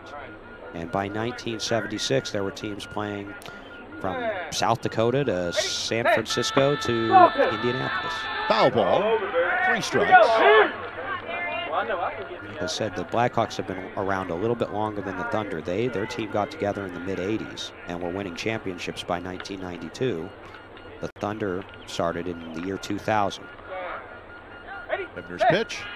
Swing and a miss. Second strikeout by a Blackhawks batter today. And there's 2 down. It's too bad because the Blackhawks defense has been playing well, and so they need to maximize every at-bat that they have in this game. Because again, you know, the Thunder have the speed advantage, they've got the depth advantage on their roster, and so the Blackhawks can't afford to give the Thunder any free outs. Brandon Chesser at the plate. Run scored last time up. Retired as a put out on the field in inning number 1. and a miss at the knee-high offering from Hibner. So Chesser made the championship clinching putout in 2014 for Austin. It's the first one they'd won since '98. Elevated ball down the right field side. Takes a couple of bounces, race to get to the ball in the bag, and I believe that will be an out for the Thunder. They'll have to finish it after the break. Brandon's got some stuff in Cooperstown. Not sure. We're going to take another look at this because ball and base should be almost on the exact same shot. Chesser clears the pylon. Miguel Tello into the field for the Thunder, and the ruling is that Chesser did beat the play to the bag. Oh, that had to have been a close one. Now, ordinarily, if the umpire can't tell and he has to call it one way or another, tie is supposed to go to the fielder, which is the opposite of traditional baseball. But obviously, he thought that Chesser had just beaten that one out. Finn with the ground ball up the middle.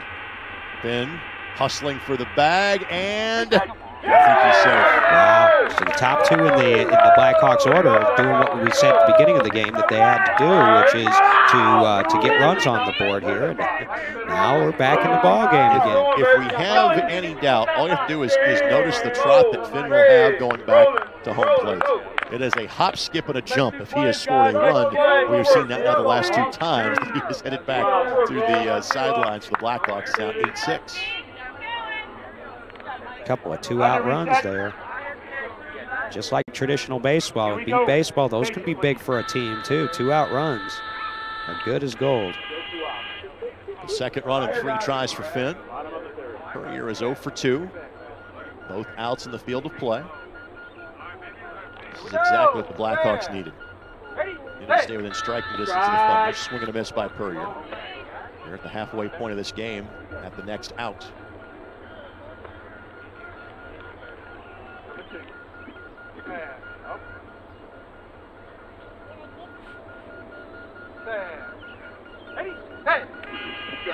Swing and a miss. Well, this game really is moving at a nice, good clip, too.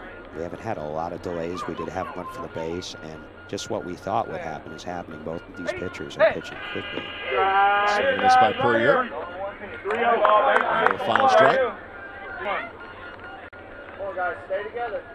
Put in play. Blackhawks trying to avoid sandwiching 2 runs with 2 strikeouts. Certainly appears this is going to be the pass by Courier. Ball! Right here, guys. Has to swing on this one. Closes that shoulder. Swings, elevates it, middle of the field. Race to get there, and out. It's Rodriguez there to get to it just in time. Diving effort by Courier, but could not get to the pylon, and the inning is over. But the Blackhawks do slice the Thunder lead in half through 3. Thunder lead at 8-6. The championship game of the Indy Beat Baseball Bonanza returns after this on the ISC Sports Network.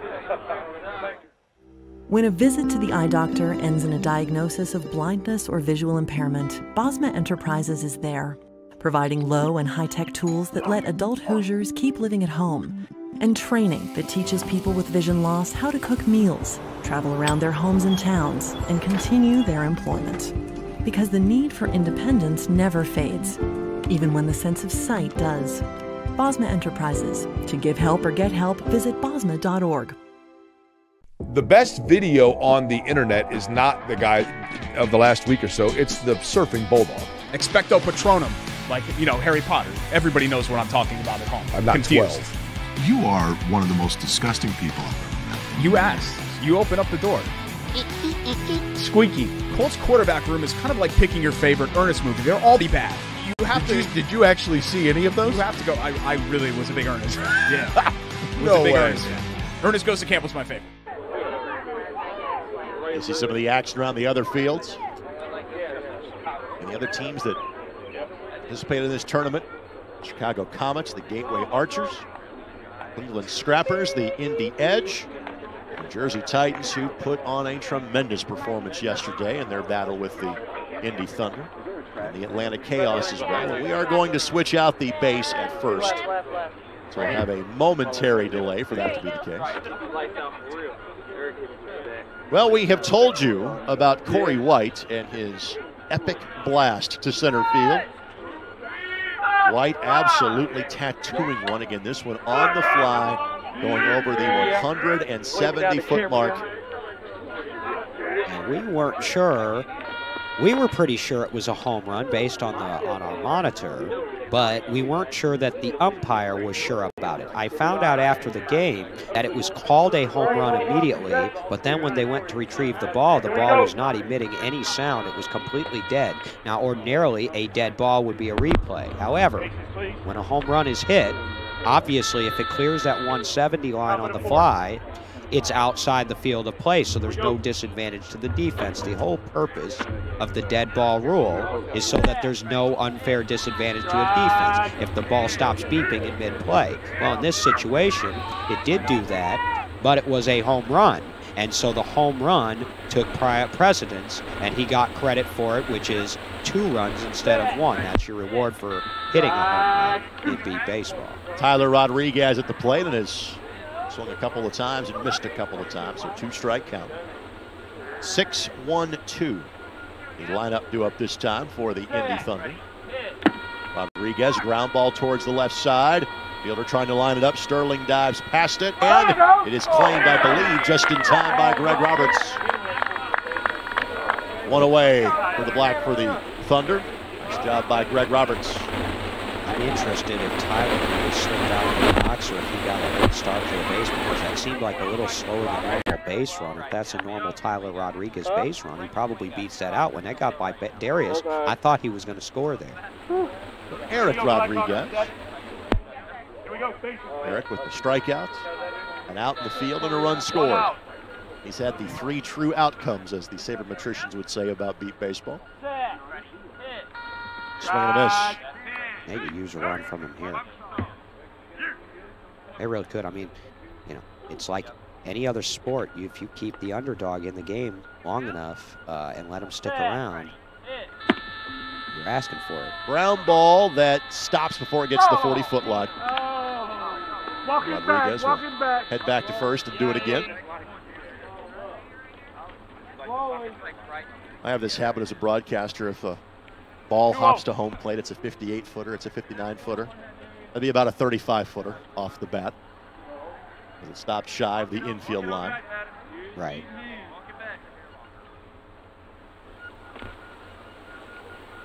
See the Indianapolis Indians logo on the shoulder of the pitcher in Woodard. Indianapolis Indians Charitable Foundation, one of the supporters of this Indy Thunder program. And we really appreciate them. They've been a lot of help to us for the last, 5-6 years. The take on here by Rodriguez. Jared needs to get it on top of his bat. Eric needs to get one in the air. Swing and a miss by Rodriguez. So full count there. Money ball, as we call it. Woodard's pitch. Elevated, left side, and this will settle into fair territory, and that's going to be a base hit. That's money, baby. He got it on top of his bat, just like I said he needed to get that ball in the air and give Eric a start down that base. And really, that's one of those hits. That was a nice air ball there. And that could, we'll see. Let's see if that fires up the rest of this lineup. Now you've got Corey on, Kyle Lewis, and Corey White coming up. Corey on White, much like Rodriguez, 1 run, 1 out, 1 strikeout in today's games. Technically 1 for 3. And if you'd have told me that the top 2 hitters in the Thunder order were going to be 2 for 6 after the first half of this game, I wouldn't have believed you. The run for White came back in the first. One of 4 consecutive batters who all scored for the Thunder. Right out of the chute. This one elevated towards the right side. This one bounces foul. Do it again. Probably a good thing for the Austin Blackhawks. That would have been a nice hit. And, you know, when they're right-handed hitters and they elevate a ball to the right side, a lot of times when it hit, it will have backspin. And so it's very difficult for fielders because they have to not only anticipate where the ball is going to land by listening to it in the air, they also have to anticipate where it's going to bounce once it does.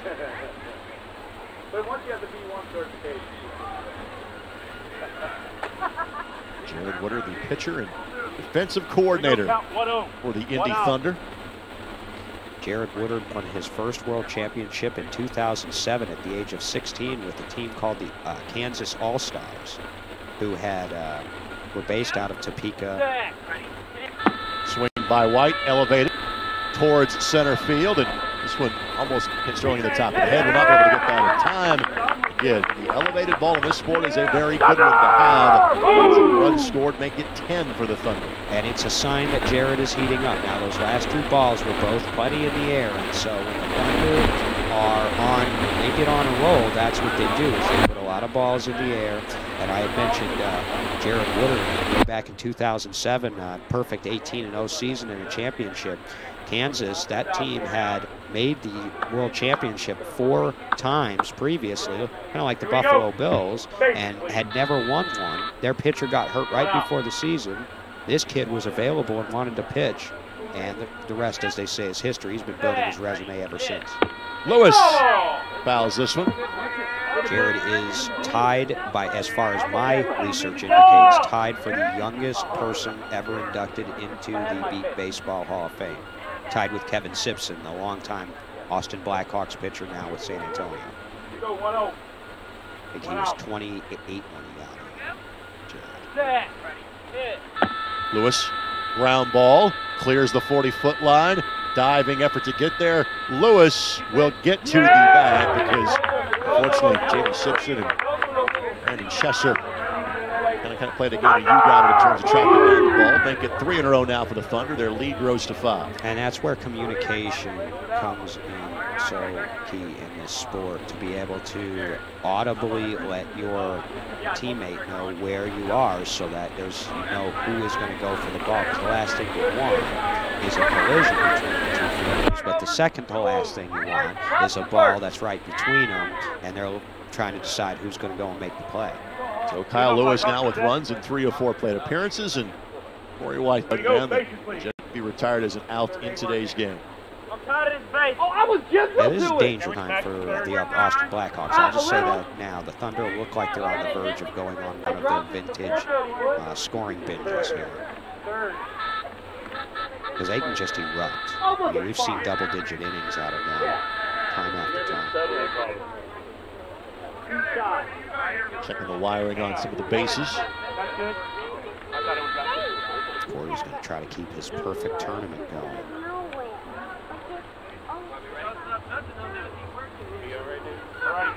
He's perfect at the plate. Pitcher and catcher are ready. This is Corey White. First offering. Swing and miss.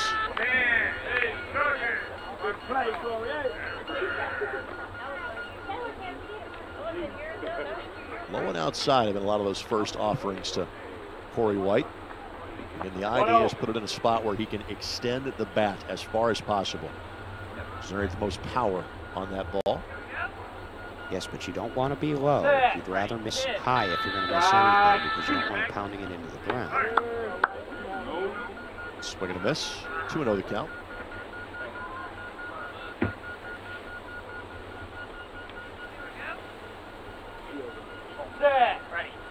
White going to be taken the entire time. Corey White and his brother, and I think the Rodriguez brothers also, I believe, attended Franklin Central High School down the south side.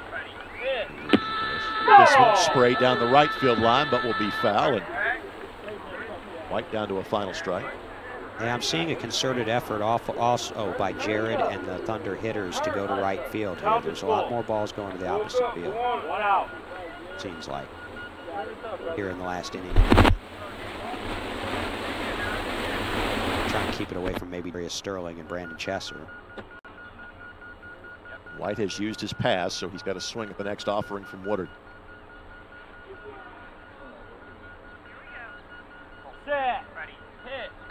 Swing and a miss. It's a big strikeout there. First time that White has been retired as a putout. Third strikeout by a Thunder batter, and there's 2 down. I wonder if Ed Brown will get this at bat here. Ed Brown in the lineup. Adam Rodenbeck, I guess, his hammy must have tightened up on him. We saw Demille Wright earlier, number 9, one of their big hitters who often comes off the bench late in games, but he said he's not going to be playing today. Brown swings, sends it down the right field side, and this one will stay in fair territory, but Simpson able to grab it before Ed can make it to the base, and the inning is over. Great job by Simpson to track that one down in fair play. And great job by the Blackhawks to shut the door after the Thunder had scored a few runs and looked like they were going to go on a run. All 6 batters come to the plate. 3 runs, 3 outs.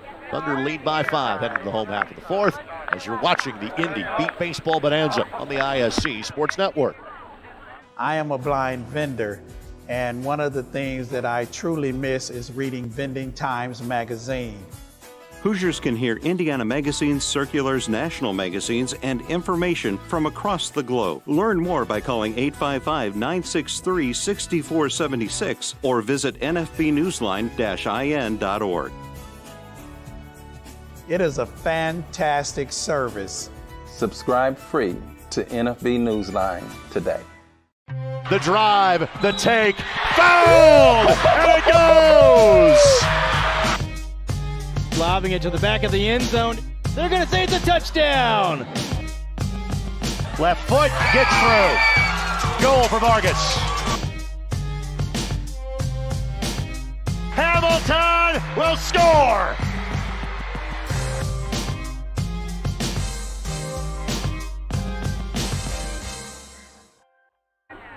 Today's game on the ISC Sports Network is brought to you by Bright IDs, your logo on everything under the sun. They're located at 7425 Westfield Boulevard and been a part of our community for nearly 40 years, since 1983. Here we go, Thunder, we set. From our broadcast location, just walk to Westfield, hang a left. You'll be there in like 3 minutes, no problem. Bottom of the 4th. Greg Rakestraw, Dave Benny with you. Here on the ISC Sports Network. Championship game of the 2021, the 20th annual Indy beat baseball bonanza. And it just keeps getting better every year. I remember when this started and there were just 4 teams, and we just played a doubleheader down here, and we didn't have a championship game. Reynoso sends this one down the right field line, but that should turn foul. It does. Good track. Darnell Booker and his crew really do a good job. Of course, our sponsors are amazing. They're wonderful. And a lot of people do a lot of work to get this tournament. And now teams come from all over the country. This is one of the highlights of the season. Everybody wants to come to Indianapolis to play ball. Chicago, Cleveland, St. Louis, New Jersey, Atlanta. This team from Austin, Texas. And we'll be in Bolingbrook, Illinois next weekend for an 8-team event up there. Here we go, we set. Which has also run 20 years. It started the same year that the Indy Thunder Bonanza did. Midwest beat ball really took off in about 2000, 2001. Reynoso swings and misses. 2 strikes.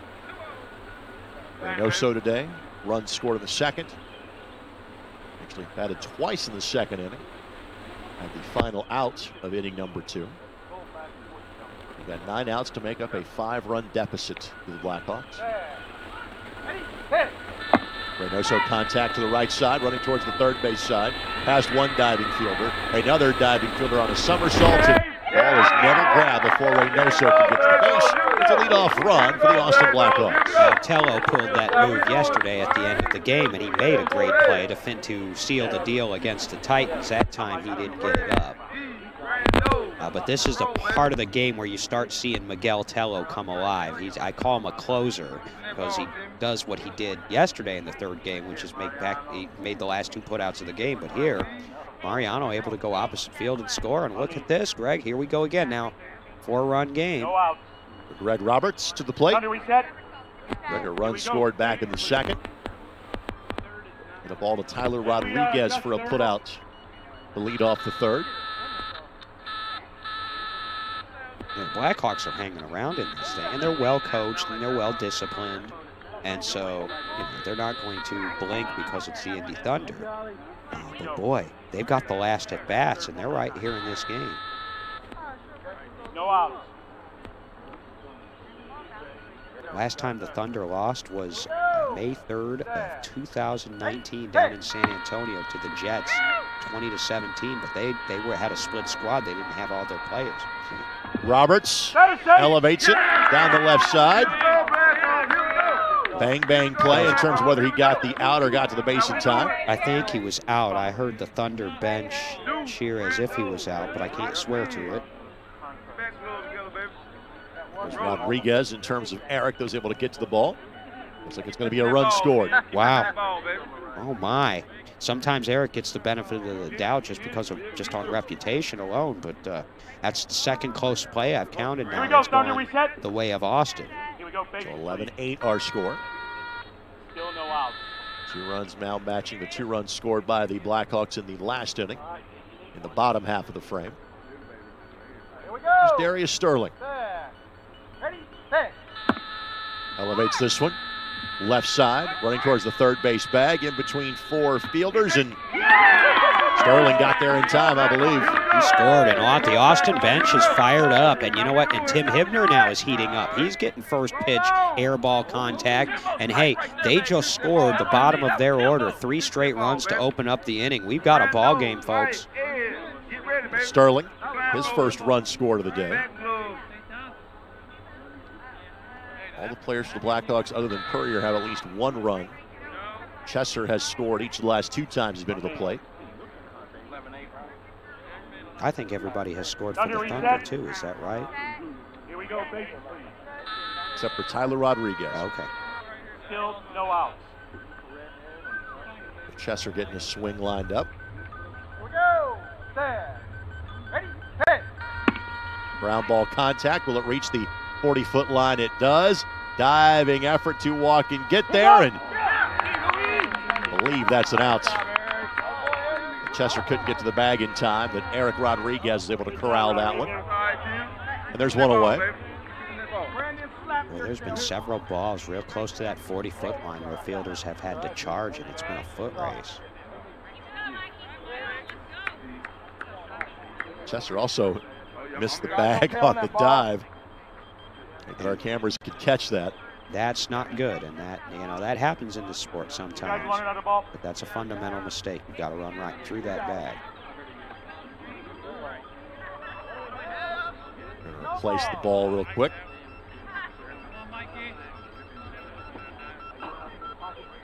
A new piece of gear for Hibner to offer to the next hitter, and Michael Finn. Been after a strikeout and did miss the next couple of pitches on a bat number 2 since that time. Has had back-to-back runs scored.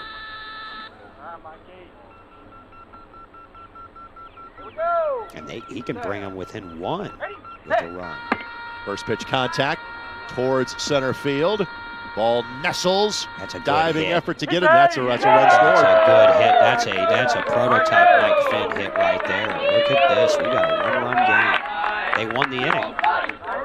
They still won this inning from the Thunder. 5 batters to the plate, 4 runners have scored. Scotches his way back to the dugout. There's Puryear. Thunder reset. Here we go, bases, please. We're going to bat Manning in his spot. So Edwin Manning will come to the plate for the first time. He's got a little pop in his bat. Not a ton of speed. He's going to really have to poke it out there, but he does have some power, Ed Manning. Swing and a miss by Manning. Well, usually when there's a Manning in Indianapolis, good things happen. There was one here for quite a long time, and some good things happened. There's a statue of him, in fact, downtown. I don't know if my fellow Chicagoans would say it was good, though. Manning pops this one up. And the effort to get to the bag. That ball was grabbed in time by Rodriguez for out number 2. Second put out of the inning for Eric Rodriguez. And Eric's making a lot of plays for the Thunder, but I believe that before this game is over, somebody else on the Thunder defense is going to have to step up, whether it's Tello, whether it's Tyler Rodriguez, Kyle Lewis. Somebody else is going to have to step up and make plays. Molly Fleming providing assistance for Here we go, Thunder, we get back to the sidelines. Here we go, bases, please. Reynoso's spot due up here for the Blackhawks. Here we go. Set. Ready, set. First pitch swinging. Contact left side in fair territory, and Diving effort is made. Catch is made by Rodriguez. There are 3 outs in the inning. So we have finished full here in this championship game. Thunder's lead is down to 1. Back after this on the ISC Sports Network. When a visit to the eye doctor ends in a diagnosis of blindness or visual impairment, Bosma Enterprises is there, providing low and high-tech tools that let adult Hoosiers keep living at home, and training that teaches people with vision loss how to cook meals, travel around their homes and towns, and continue their employment. Because the need for independence never fades, even when the sense of sight does. Bosma Enterprises. To give help or get help, visit bosma.org. Brewer jams it home. That ball wiggles in and into the back of the net. A little fireworks in the first half. Throw it up for Tillman. Whoa, my goodness. 122.60 for Penn. What a swim. 6 of them. Good look at Old Glory here on the grounds of North Central High School. Ain't she beautiful? 11-10 the score. Thunder lead the Blackhawks in this championship game. 6-1-2 due up this time through for the Indy Thunder. Tyler Rodriguez looking for his first run of the game. Eric Rodriguez and Corian White to follow. And that's one thing the Thunder pride themselves on is balance up and down the lineup. In 34 World Series games since 2016, every Thunder player has scored in 29 of those 34 games. It's amazing. So Woodard with the first pitch. Rodriguez ground ball contact towards the left side, running down towards third base.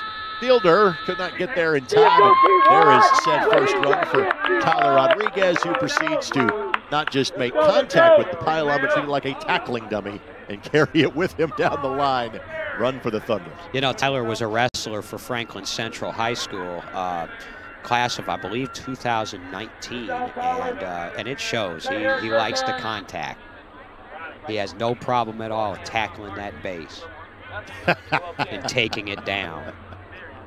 Tremendous camera work by our crew to have that lined up. Here we go. Rodriguez. Every player has scored today for the Thunder. There's Eric, who has scored each of his last 2 times up. Ground ball contact left side and got through. Bang, bang, bang, Sterling get there in time. No, he's safe. He's in there. The Thunder bench is cheering. Rodriguez in the ground ball that crossed both the 40-foot line and then crossed it in fair territory, so the ball ended up in foul territory. It's still a fair ball, and Rodriguez makes it back-to-back runs for the Thunder. Oh, those coffin corners. Oh, those balls that sometimes will kick over the 40-foot line and then come back, and that extra few feet may have allowed him to score that run. Again, tremendous camera work to show you that angle where we had the frame, both of the ball in play and then Rodriguez heading down the opposite baseline. Hit the pylon before Sterling could corral it. 2 up, 2 in, ground ball, left side, White hustling to it, and I think Sterling got there in time. Despite the great effort from Corian White. First out of the inning. So they're hitting first pitches now, and which is putting pressure on the Blackhawks defense, but they're still hitting more balls on the ground than not. And I know that's got to bug Jared. It's a 1 away. Here's Lewis. Here we go. Faces, please. 3 runs and 4 plate appearances today. He's another candidate for player of the game, perhaps. And Corey White, along with Eric Rodriguez, now each with 3 runs scored. First pitch swinging, elevates that foul.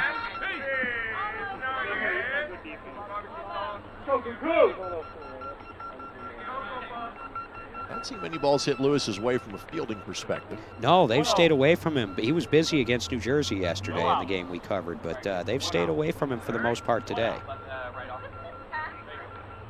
Virtually everything has been in the vicinity of Eric Rodriguez from a fielding perspective. Woodard's pitch, ground ball up the middle. Towards the third base bag goes Lewis.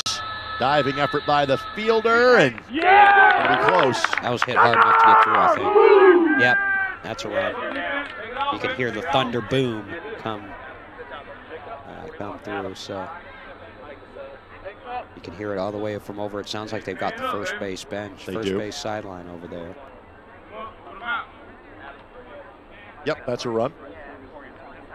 Java Lewis tagging that bag on his way through, despite Chester's best efforts. So now the pressure back on the Austin defense as the Thunder get a little momentum here. Corey White. Following that, we will see Adam Rodenbeck at least get a swing, looks like, for the Thunder. And Ed Brown's spot in the lineup. Oh, that's interesting. That's interesting. I would have thought maybe if they were going to bring him in, it would be for defense, because Ed Brown's in the DH spot. Adam Rodenbeck is, I mean, he's no slouch as a hitter, but he's a good defender. Swing and a miss by Corey White on pitch number 1. They may want to save that. They're worried about the hamstring, and they're going to need Adam in Bolingbrook next weekend, where they're going to see the 3 Texas powers. Well, 2 of them for sure. Austin's on the other side of the bracket again. White skies this one, left center. Ball bounces past the 170-foot line, and that is a run for White. That was clubbed. He didn't miss a home run by much. He didn't miss a stitch of that ball either. You could hear it off the bat. It actually had that same sound that his home run ball did yesterday. I don't think it was quite high enough to take it over there, but that was ripped. That one bounced just to the left of Michael Finn. I would estimate that's about a 165-foot poke on the fly. So Rodenbeck hitting for the first time today. Ed Brown, after scoring in the first inning, had recorded outs in each of his last 3 at-bats. The 4-run output by the Thunder here in the top of the 5th match, their highest scoring inning of this game. And scored 4 in the first. Rodenbeck swing. Elevates this one towards center field. He's racing to the third base side. 3 fielders collide on it, and I believe that's an out for Sterling. Yep. Yeah, they got him. I thought he put enough air onto that ball that maybe he was going to get there, but good play by the Austin defense, and they've been solid. Look, this Thunder team averages 5 runs an inning ordinarily. They rarely have to play 6-inning games because they get teams into the mercy rule. But they averaged, I think we totaled it up, around 27 runs every 6 innings, because they bat 600. Of course, 27 out of 45 is 600, right? Is my math good? Yeah, that's 3 out of 5. So when you're only when 4 is the maximum number of runs they've scored in an inning, that means the Austin defense is doing a good job here. Rodriguez gets to bat for a second time this inning. Scored his first run earlier. This one sprayed towards right center field. Fielder able to corral it in time. Nice play. Rodriguez is retired as a putout. That is Reynoso that makes the play. Mariano Reynoso, who's not necessarily known for his defense, made an excellent play to end that inning and to keep them from turning the lineup back to the top. Hang a star on that play by Mariano. The Thunder stretch their lead back to 5. Blackhawks come to bat after we come back on the ISC Sports Network. If you or someone you know is visually impaired or print challenged, the National Federation of the Blind has a resource you need. I am a CFP practitioner, and I happen to be blind. I rely on NFB Newsline to keep me current with Wall Street Journal and the Financial Times. Hoosiers can hear Indiana magazines, circulars, national magazines, and information from across the globe. Learn more by calling 855-963-6476 or visit nfbnewsline-in.org. Brewer jams it home. That ball wiggles in and into the back of the net. A little fireworks in the first half. Throw it up for Tillman. Whoa. My goodness. 122-6-0 for Penn. What a swim. 6 of them. Today's game on the ISC Sports Network, presented by Kane and Abel Orientation Mobility Services. Take a person's arm and they will lead you around the block. Give a person a cane that will lead you around the world. RB15 at iQuest.net is the email. 317-213 7031 is the telephone number. Great look from behind our home plate camera. One more time, thank you to Robin Lynch, Aaron Van Wolde, Eldon Wheeler, Kevin Rowden, Jordan Shue. Here we go. Alongside Dave Benning, Greg Rakestraw. Greg Roberts fouls that one straight back. It was Mario Contreras. One pitch, one strike. In the bottom half of the fifth. Roberts swings and misses again. Now the count is 2 strikes, no passes. Yeah, you really do have a great production crew here both days. Total pros.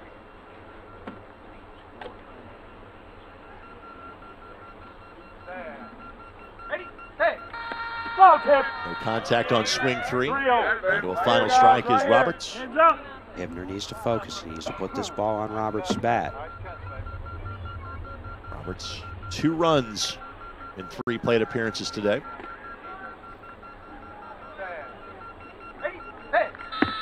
Ground ball left side.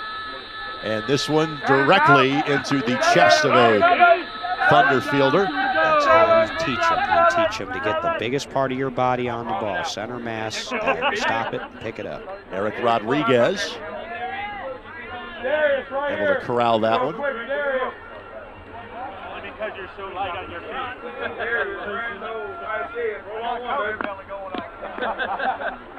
Darius, right here, guys. Sterling at the plate. Thought that ball might have taken a deflection off the pitcher and Hibner there, for the only reason why I held up for a moment. And if it does that, even if it crosses the 40-foot line afterwards, that ball is dead, and it is a re-pitch. Well, it didn't take enough of a turn. I think it just came close. I think just kind of a breeze by Hibner that time. That was the only moment, the only reason for hesitation. But I think Tim Hibner leads the world in hit by batted balls in beat baseball. Let's go back to yesterday's telecast where a pitcher from New Jersey thankfully was wearing a helmet. He got his bell rung twice, correct? Twice. He had one up in the helmet area and then once in the small of his back. Yeah, he took 2 really good line drives. Sterling, ground ball left side, fair ball. Sterling racing on the bag at first, but Rodriguez again able to make the play. He has been a magnet today, and there's 2 away. Boy, you just wonder if these fields were running a little faster like yesterday, if this were a game a little bit later in the day, how many of these balls might have either gotten through or might have been runs, because Eric Rodriguez has really dominated on these slow fields, just dominated. Rodriguez has picked up the last 5 putouts for the Thunder. Yeah, he's got to be getting close to double digits at this point. Miguel, you almost had him. 2 up and 2 down. Blackhawks have scored on each of the last 3 innings. They put up a 0 on the board in the home half of the first. They use a run from their captain now, Chesser, in the worst way. Chesser out to Rodriguez last time up. Swing and a miss at the outside offering from Hibner. 1 strike. 2 outs, 2 runs for Chesser today. Swing and a miss. Missed over top of that one. 2 strikes now. The game ball from the 2014 championship game, Brandon made the last play on that, and it's sitting in Cooperstown now in the Major League Baseball Hall of Fame. Contact right side skies. This one easily in fair territory. Can Tello get there in time? I think he does. Yes, he does. It's Tello time, I told you. 3 up and 3 down for the Blackhawks. And the Thunder now a chance to stretch a 5-run lead. And Chesser immediately offering his congratulations to Tello, what he was able to do from a fielding perspective. Back for the 6th inning after this on the ISC Sports Network. When a visit to the eye doctor ends in a diagnosis of blindness or visual impairment, Bosma Enterprises is there, providing low and high-tech tools that let adult Hoosiers keep living at home, and training that teaches people with vision loss how to cook meals, travel around their homes and towns, and continue their employment. Because the need for independence never fades, even when the sense of sight does. Bosma Enterprises. To give help or get help, visit bosma.org. I just graduated college as a blind student. How can I independently find job listings? Thanks to the National Federation of the Blind, visually impaired Hoosiers can hear newspapers, circulars, and magazines from across the globe. It is a fantastic service Learn more by calling 855-963-6476 or visit nfbnewsline-in.org. We are the nation's blind, and we read NFB Newsline. For the second time today, the Blackhawks retired in order, and it happened in an inning where the Thunder stretched their lead from 1 back to 5. Thunder has kind of been throwing jabs, not exactly haymakers all day. Just keeping the Blackhawks at bay, and it's a 5-run lead going to the top of the 6th. And the top of the lineup rolls through, and Eric Rodriguez. Momentary delay, either to get fielders set or to allow a few sounds from other fields to subside for a moment. Yeah, so you've got the 3rd, the 5th, and the 7th place games going at the same time as this one. So on field 2, you've got New Jersey and Chicago in the 3rd place game. Chicago was really good yesterday, upsetting the Indy Edge. The Edge are in the 5th place game. They're disappointing 1 and 2 in their bracket, playing Cleveland. And then you've got the 2 brand new teams in just their 2nd season of existence. St. Louis, the Gateway Archers of St. Louis, and the Atlanta Chaos playing for 7. Rodriguez with 2 swings and 2 foul balls. So 2 strikes. Rodriguez with 3 runs in his last 3 at-bats after a strikeout and a putout in the 2nd inning. So here in the 6th, it is the 6th time through the order for the Thunder. 15-10, Thunder leading here in the top of the 6th. As we've got some, looks like one of these games is finished because we've got some competitors walking by our booth right here. Yeah, the Atlanta Chaos players are walking by.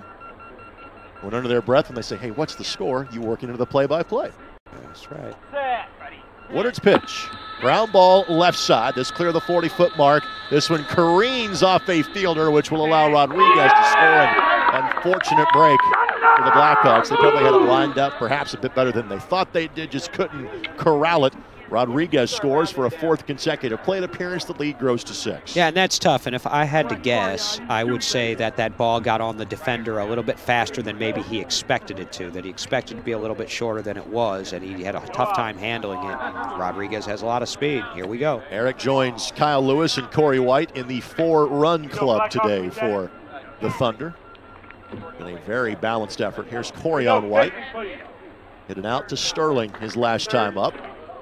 Corian 2 for 5 today. 1 strikeout. And Corian's got a .671 career batting average, so that 2 for 5 is a little bit low for him. You know, he'd like to get one here. No out. And Austin really, their strength is defense with the roster that they have, and so they can't afford to give up very many runs here. They're down to 3 outs now when they come up in the bottom of the 6th. Ground ball contact that does not clear the 40-foot mark. So we'll do it again. Now the Indy Thunder, their whole roster is made of people that are either from Indiana or were born here. Or, well, at least in my case, as their media specialist, I live an hour away from the Indiana state line, so they're all local. They practice together all the time. We can adopt you as a Hoosier if you'd like us to. Oh, I loved it. I love Indiana. It's my favorite state to visit. Up there right with, I'd say, Texas, too. Spent a few years playing ball down there. White the swing, and again, this one is a foul ball. So we'll do an about face and head back to the batter's box. 2 strike is the count. Well, they're right on. They're making contact. They just need to make enough contact, make the right kind of contact, put it in play. But the Thunder, they spend a lot of time together off the field. A lot of these, especially the younger players, their starters, it's a very tight-knit group. And as good as they are, they're really humble about it. And they're a very social team. This is a take here the entire way by Corey White. A little more obvious even than it is in baseball when you see that hitter relax a little bit. Now he swings at this one, skies this one, shallow center. Will it cross the 40-foot line? No. We'll do it again, and then Corian stumbles a bit over the pylon. He seems to be all right. That was a break for Austin, too, because there was no way if that was over the 40-foot line, I don't think there was any way they were going to get Corian White out. Corian taking a moment to kind of get his bearings after he took a tumble, flying down the line on the first base side. Well, and remember, you're blindfolded running down that base, and you've got nobody helping you, so you're really on your own. It takes courage to play this sport. It really does.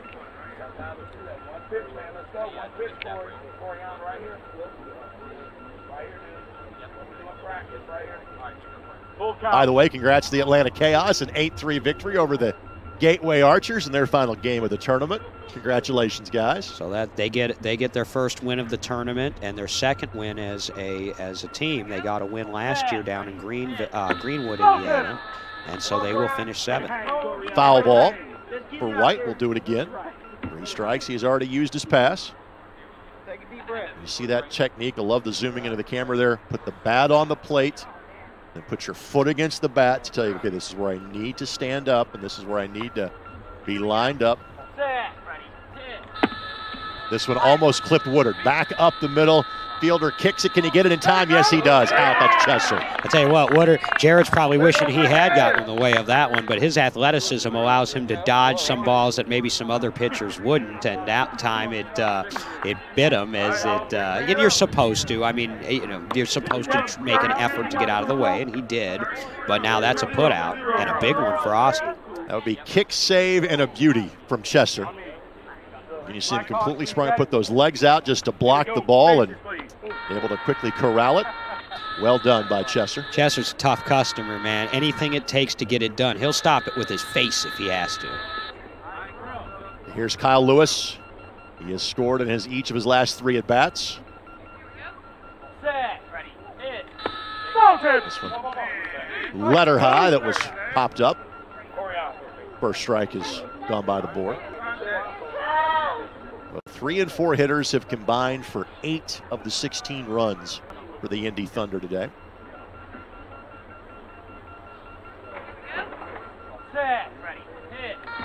Swing and a miss by Lewis.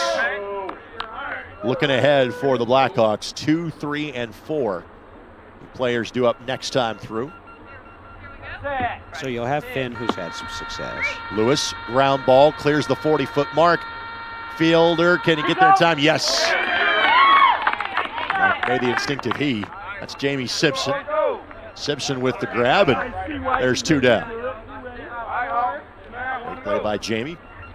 Just had a couple of putouts. Jamie's having a good game today. I'm going to have to tell her that after the game. And again, you know, her husband is Wayne, who is he's a Hall of Famer, an all-time great in the sport, and then her brother-in-law is Kevin Simpson, who was pitching in San Antonio, an elite pitcher in the league.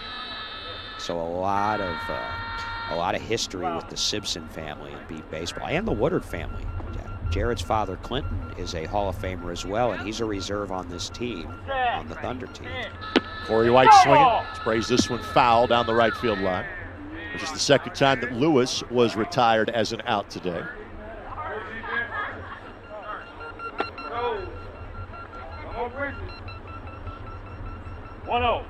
Corey getting lined up. Not surprising he and Corey have the same routine in terms of lay the bat at the edge of home plate, put my foot up against the bat. This is where I need to be. Rodenbeck awaits on deck if it gets to him.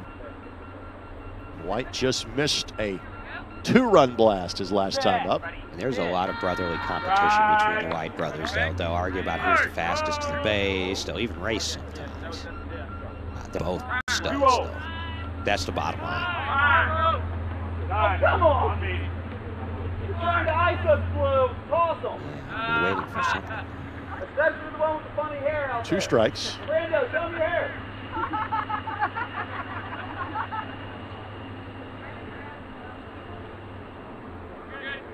Here we go. Counts 2-0. 2 This wide. again here?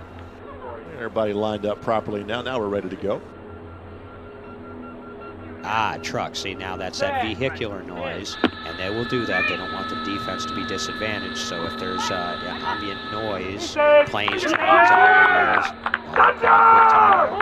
With that, White sends one down the right field line and elevates it, and simply put, with the speed of White, none of the Thunder or Blackhawk players were going to get there in time, and That is run number 5 for Corey White today. Corey White's just percolating at the plate right now. Him and Jared, I mean, he did have the one strikeout, but other than that, they've been solid contact and scores, and he's running straight bases. He's just so locked in right now. I think he likes being on television. So a pair of insurance runs here for the Thunder as their lead grows to 7 in the top of the 6th. Here we go. Beck last time put out to Darius Sterling, his first plate appearance of the game. Rodenbeck, a former Austin Blackhawk. That's who he came up with. He was working down there. He's from Indianapolis, but he was working, going to school down there. Ground ball up the middle, and Sterling got to that in time, just in time before Rodenbeck got to the bag, and that is the end of the inning.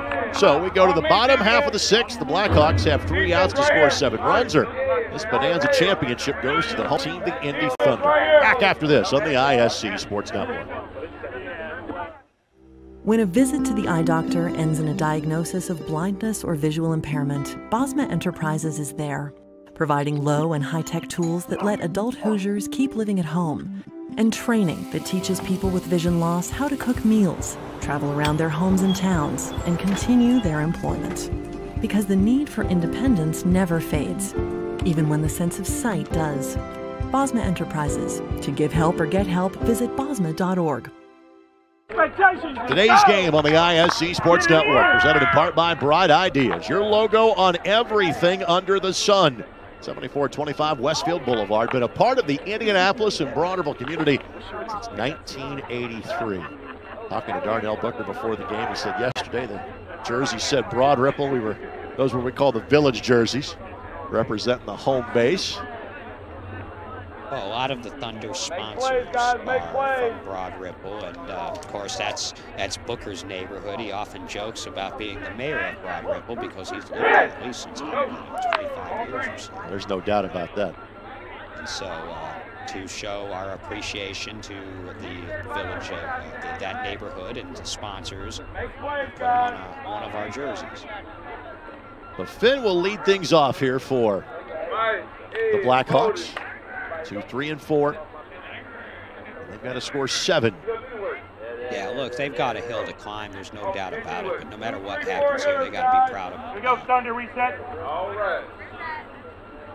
They've got to be proud of what they've accomplished here in this tournament. Here are those that donate their time to give back. In terms of, we've referenced Darnell Booker. We've talked about the pitcher and Jared Woodard, but so many other folks that help out to assist to make this possible. Ron Brown, Dave Taylor, Mariah Woodard, referenced Lisa Gilchrist a couple of times, Casey Scroggum, Megan Pedigo, Braden Rodriguez serving as the catcher today, and Avery Hunsaker. Finn pops this one up, and it will not get past the 40-foot mark. And he'll do it again. And then on top of the volunteers that you see on rosters that are team volunteers, you've also got the umpires and the scorekeepers and the statisticians and the people that help navigate for people who are blind and visually impaired, help them get around this big park. It's a huge game. Scorekeepers for the tournament: Barb Weston, Ronnie Higdon, Linda Skaggs, and Jan Trapphagen. Our officials: Jason Price, Kevin Johnson, David Roberf, Mary Taylor, Johnny Harper, Joe Fredwell, and Kawarza. We really appreciate it. We couldn't do it without it.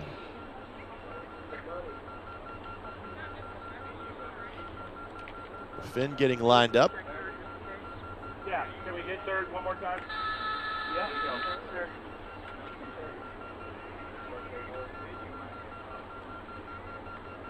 Tim Hemder has been known throughout his career for pitching comeback games. Let's see if he can do it here. Ground ball does cross the 40-foot mark, but that ball is corralled. Great dive and effort in the field by Corian White. There's one away.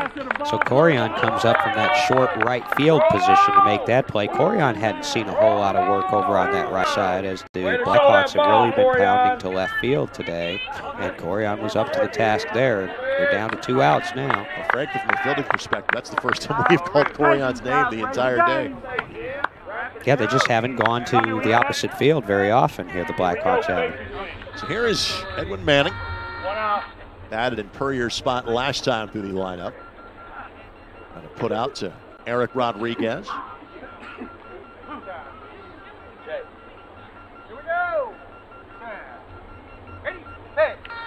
and a miss by Manning.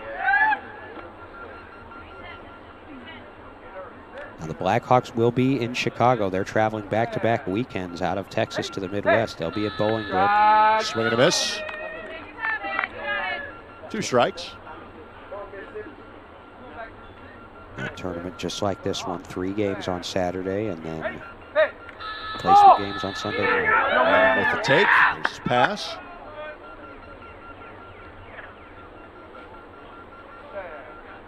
Hipner's next pitch. Contact made, elevated left side. 2 fielders trying to track it down. Rodriguez sliding effort. Can he get there? Lewis not in time. A run for the Blackhawks. Nice hit by Ed Manning. And like I say, he doesn't have the most speed in the world anymore, so that's what he's got to do, is he's got to be able to hit the ball hard enough, and he did there. So that's 1 back for them. Able to place that ball perfectly between Rodriguez and Lewis. And I was talking about last weekend or next weekend's tournament. If I could give a shout out real quick, that most of those games, for those who follow Beat Baseball, who are interested in following Beat Baseball, most of those games are going to be streamed live in the Beat Ball Nation social media group, Facebook Live. It's the biggest online community of Beat Baseball in the world. We've got over 1,200 members. And so if you want to follow the action, sign up. It's free and easy. Sign up and join Beat Ball Nation, and the action will get going at 8 o'clock Central Time next weekend, Saturday. Reynoso fouls that one. 2nd strike. Reynoso 2 runs and 2 outs in today's game. Reynoso asks for the assistance from a alignment standpoint from Mario Contreras, the catcher. Reynoso's healthy now, and he's hitting the ball better now. He had a shoulder injury a couple of years ago that was really hampering him. It looks like he's shaking that off. Low hands for the swing. This one sent towards the left side. And this one will be corralled. Tyler Rodriguez with the play. Reynoso goes flying through the pylon. It's not shortchanged for effort on that one. The Blackhawks are down to a final out. And, you know, that's the story of the game, and really that's the story of the Austin Blackhawks over the last few seasons. A lot of effort. I mean, they make up for their lack of depth on their roster with effort. They go all out on every play, and it shows. And so while they're not perennial champions anymore like they once were, they are still a top 5, top 6 team in this league, and they've played the Indy Thunder very competitively today. So Greg Roberts now. Roberts, 2 outs, 2 runs. Scored the 2nd and the 4th. Contact made, but foul variety. Strike 1. You see Tim Hibner still with the strong cadence and the strong command on the mound. He's going to pitch until they tell him the game's over. He probably doesn't even know the score. Swing and a miss. That knee-high offering. 2 strikes.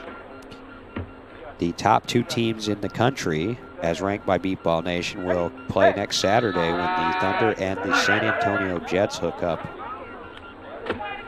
Swing by Roberts, down to a final strike. See if he's taking here. I believe that is the 2 o'clock game coming up next Saturday. Jets and Thunder. Roberts swings, elevates this one. Will it cross the 40-foot mark? This might do it. And that's 2 ball game. Out. Got it. Corian White able to grab it. The ball literally landed on the 40-foot line. Great hustle by Roberts diving to the pylon. But this game is over, and the Beat Ball Bonanza has been claimed by the Indy Thunder. Darnell Booker's squad wins it 17-11. We'll take this quick timeout. We'll come back with our post-game show as you are watching this event on the ISC Sports Network. I just graduated college as a blind student. How can I independently find job listings? Thanks to the National Federation of the Blind, visually impaired Hoosiers can hear newspapers, circulars, and magazines from across the globe. It is a fantastic service. Learn more by calling 855-963-6476 or visit nfbnewsline-in.org. We are the nation's blind, and we read NFB Newsline. Bosma Enterprises gives Hoosiers with vision loss the tools and training they need to cook meals safely. To give help or get help, visit bosma.org. Bosma Enterprises, visionary solutions for the blind and visually impaired. Bosma Enterprises gives Hoosiers with vision loss the tools and training they need to continue their employment. To give help or get help, visit bosma.org. Bosma Enterprises, visionary solutions for the blind and visually impaired. Brewer jams it home. That ball wiggles in and into the back of the net. A little fireworks in the first half. Throw it up for Tillman. Oh, my goodness. 122-6-0 for Penn. What a swim. Six of them. Again, an absolute pleasure to be here on this Sunday morning. The Indy Thunder claim another championship, winning the 20th playing of this beat baseball bonanza. The Blackhawks gave them a great battle, 17-11.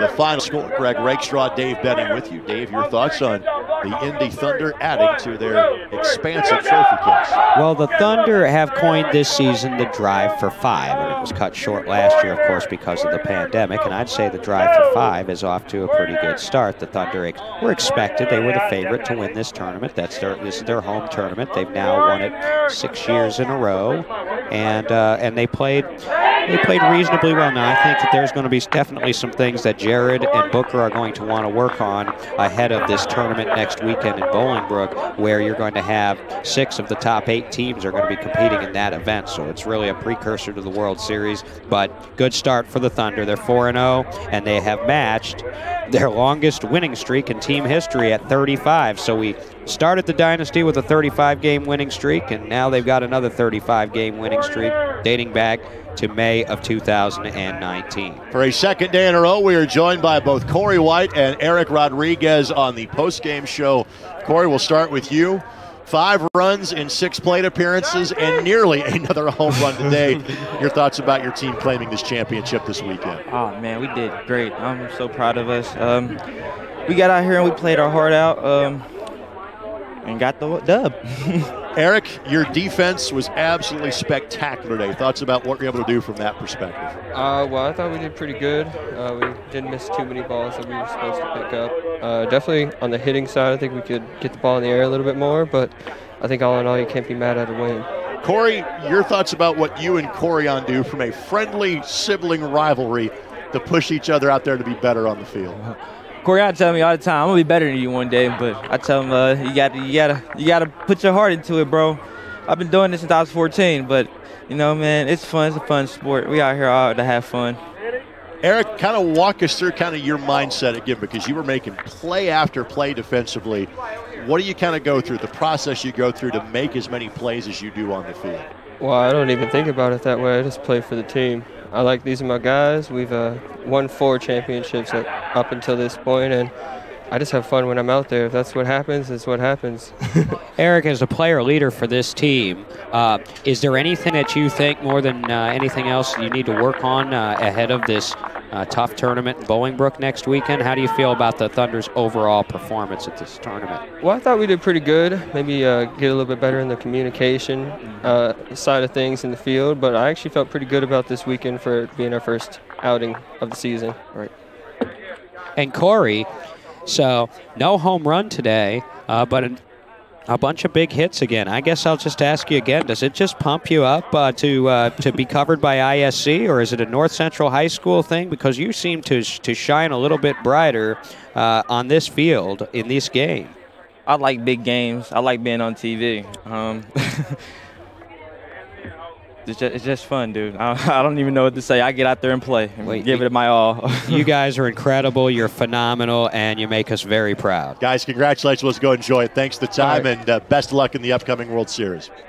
Again, joining us from the Indy Thunder, both Eric Rodriguez and Corey White. And we focus kind of more on Eric's defense. He did score runs the last 4 times he was at the plate as well.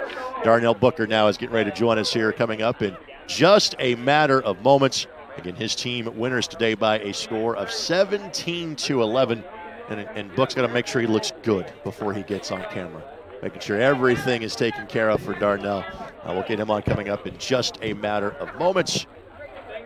Greg Rakestraw, Dave Benny with you. So looking ahead, Greg, to the rest of the Thunder season, they will have a tournament 8-team event in Bolingbrook outside of Chicago. That's sort of the southwest suburbs right off of I-55. That'll be next Saturday and Sunday. Then they'll have a week of practice, and then the 2 weeks after that, there will be the tournament in Ames, Iowa. That's an 8-team event. And then you've got 4th of July weekend, and then the weekend after that, the weekend of the 10th and 11th of July, there's a 4-team tournament in Champaign-Urbana, Illinois, right outside the U of I. And then you're getting ready for the Beat Baseball World Series in Wichita, Kansas, which is a week-long event the last week of July. And it looks like there may be 16, maybe as many as 18 teams at that event. So that's their schedule leading up to the World Series. And then it looks like there may even be some fall ball. I'm hearing plans for a tournament in St. Louis, a tournament down in Greenwood, Indiana, like they did last year, and possibly one on the East Coast later on in September. And with that, Darnell is ready for us now. Coach, congratulations. Your thoughts about your team's performance this weekend? Well done by players. We put in a lot of work starting in January with our indoor, just nothing but hitting for 12 weeks, and then we're outside and we put it all together with our defense and our base running. But today was a test for the Austin Blackhawks, and a well-played game, and we made plays when we had to. We knew it wasn't going to be easy.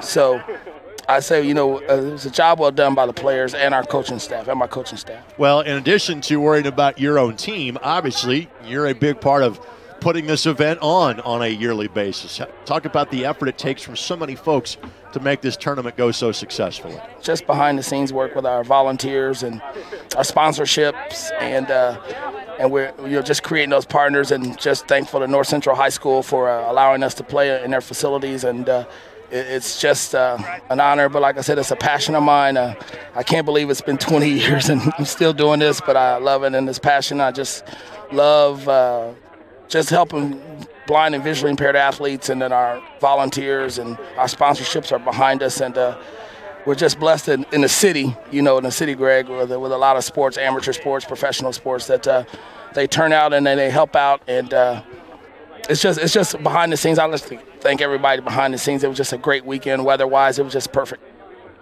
Booker, when viewers watch the Indy Thunder play, they see a very organized, well-oiled machine, particularly defensively. Can you talk a little bit about how often these players work together, and the fact that they're all local talent that's from the state of Indiana? That's our philosophy. We're Indiana's team. We recruit all over the state of Indiana, and 98% of our roster is from the state of Indiana. And that's what it is, the chemistry together, where everybody knows each other on the field, and we're a bond off the field, but just working together and having that chemistry where we can get together and practice, that's really, really important for our organization.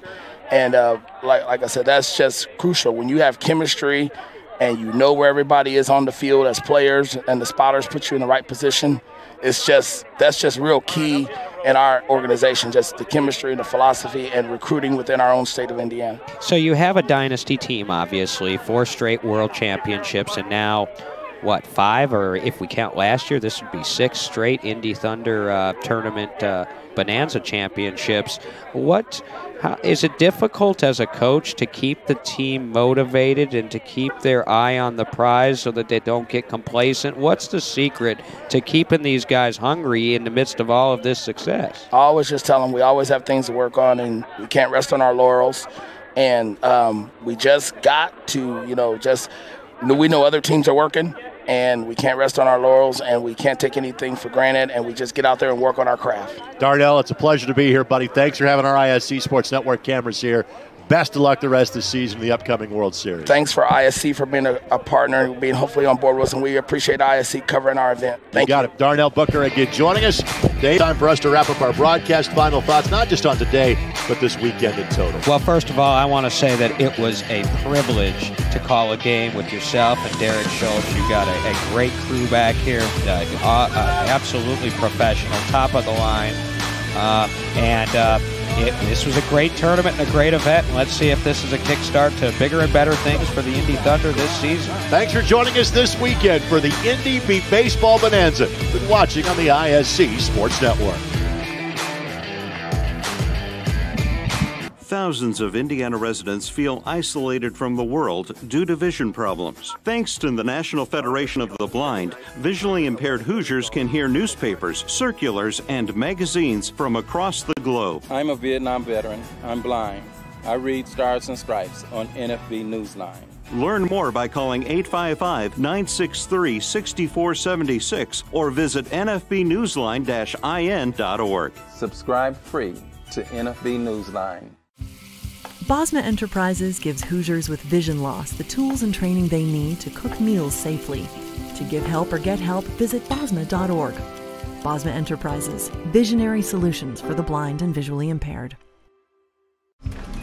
Bosma Enterprises gives Hoosiers with vision loss the tools and training they need to continue their employment. To give help or get help, visit bosma.org. Bosma Enterprises, visionary solutions for the blind and visually impaired.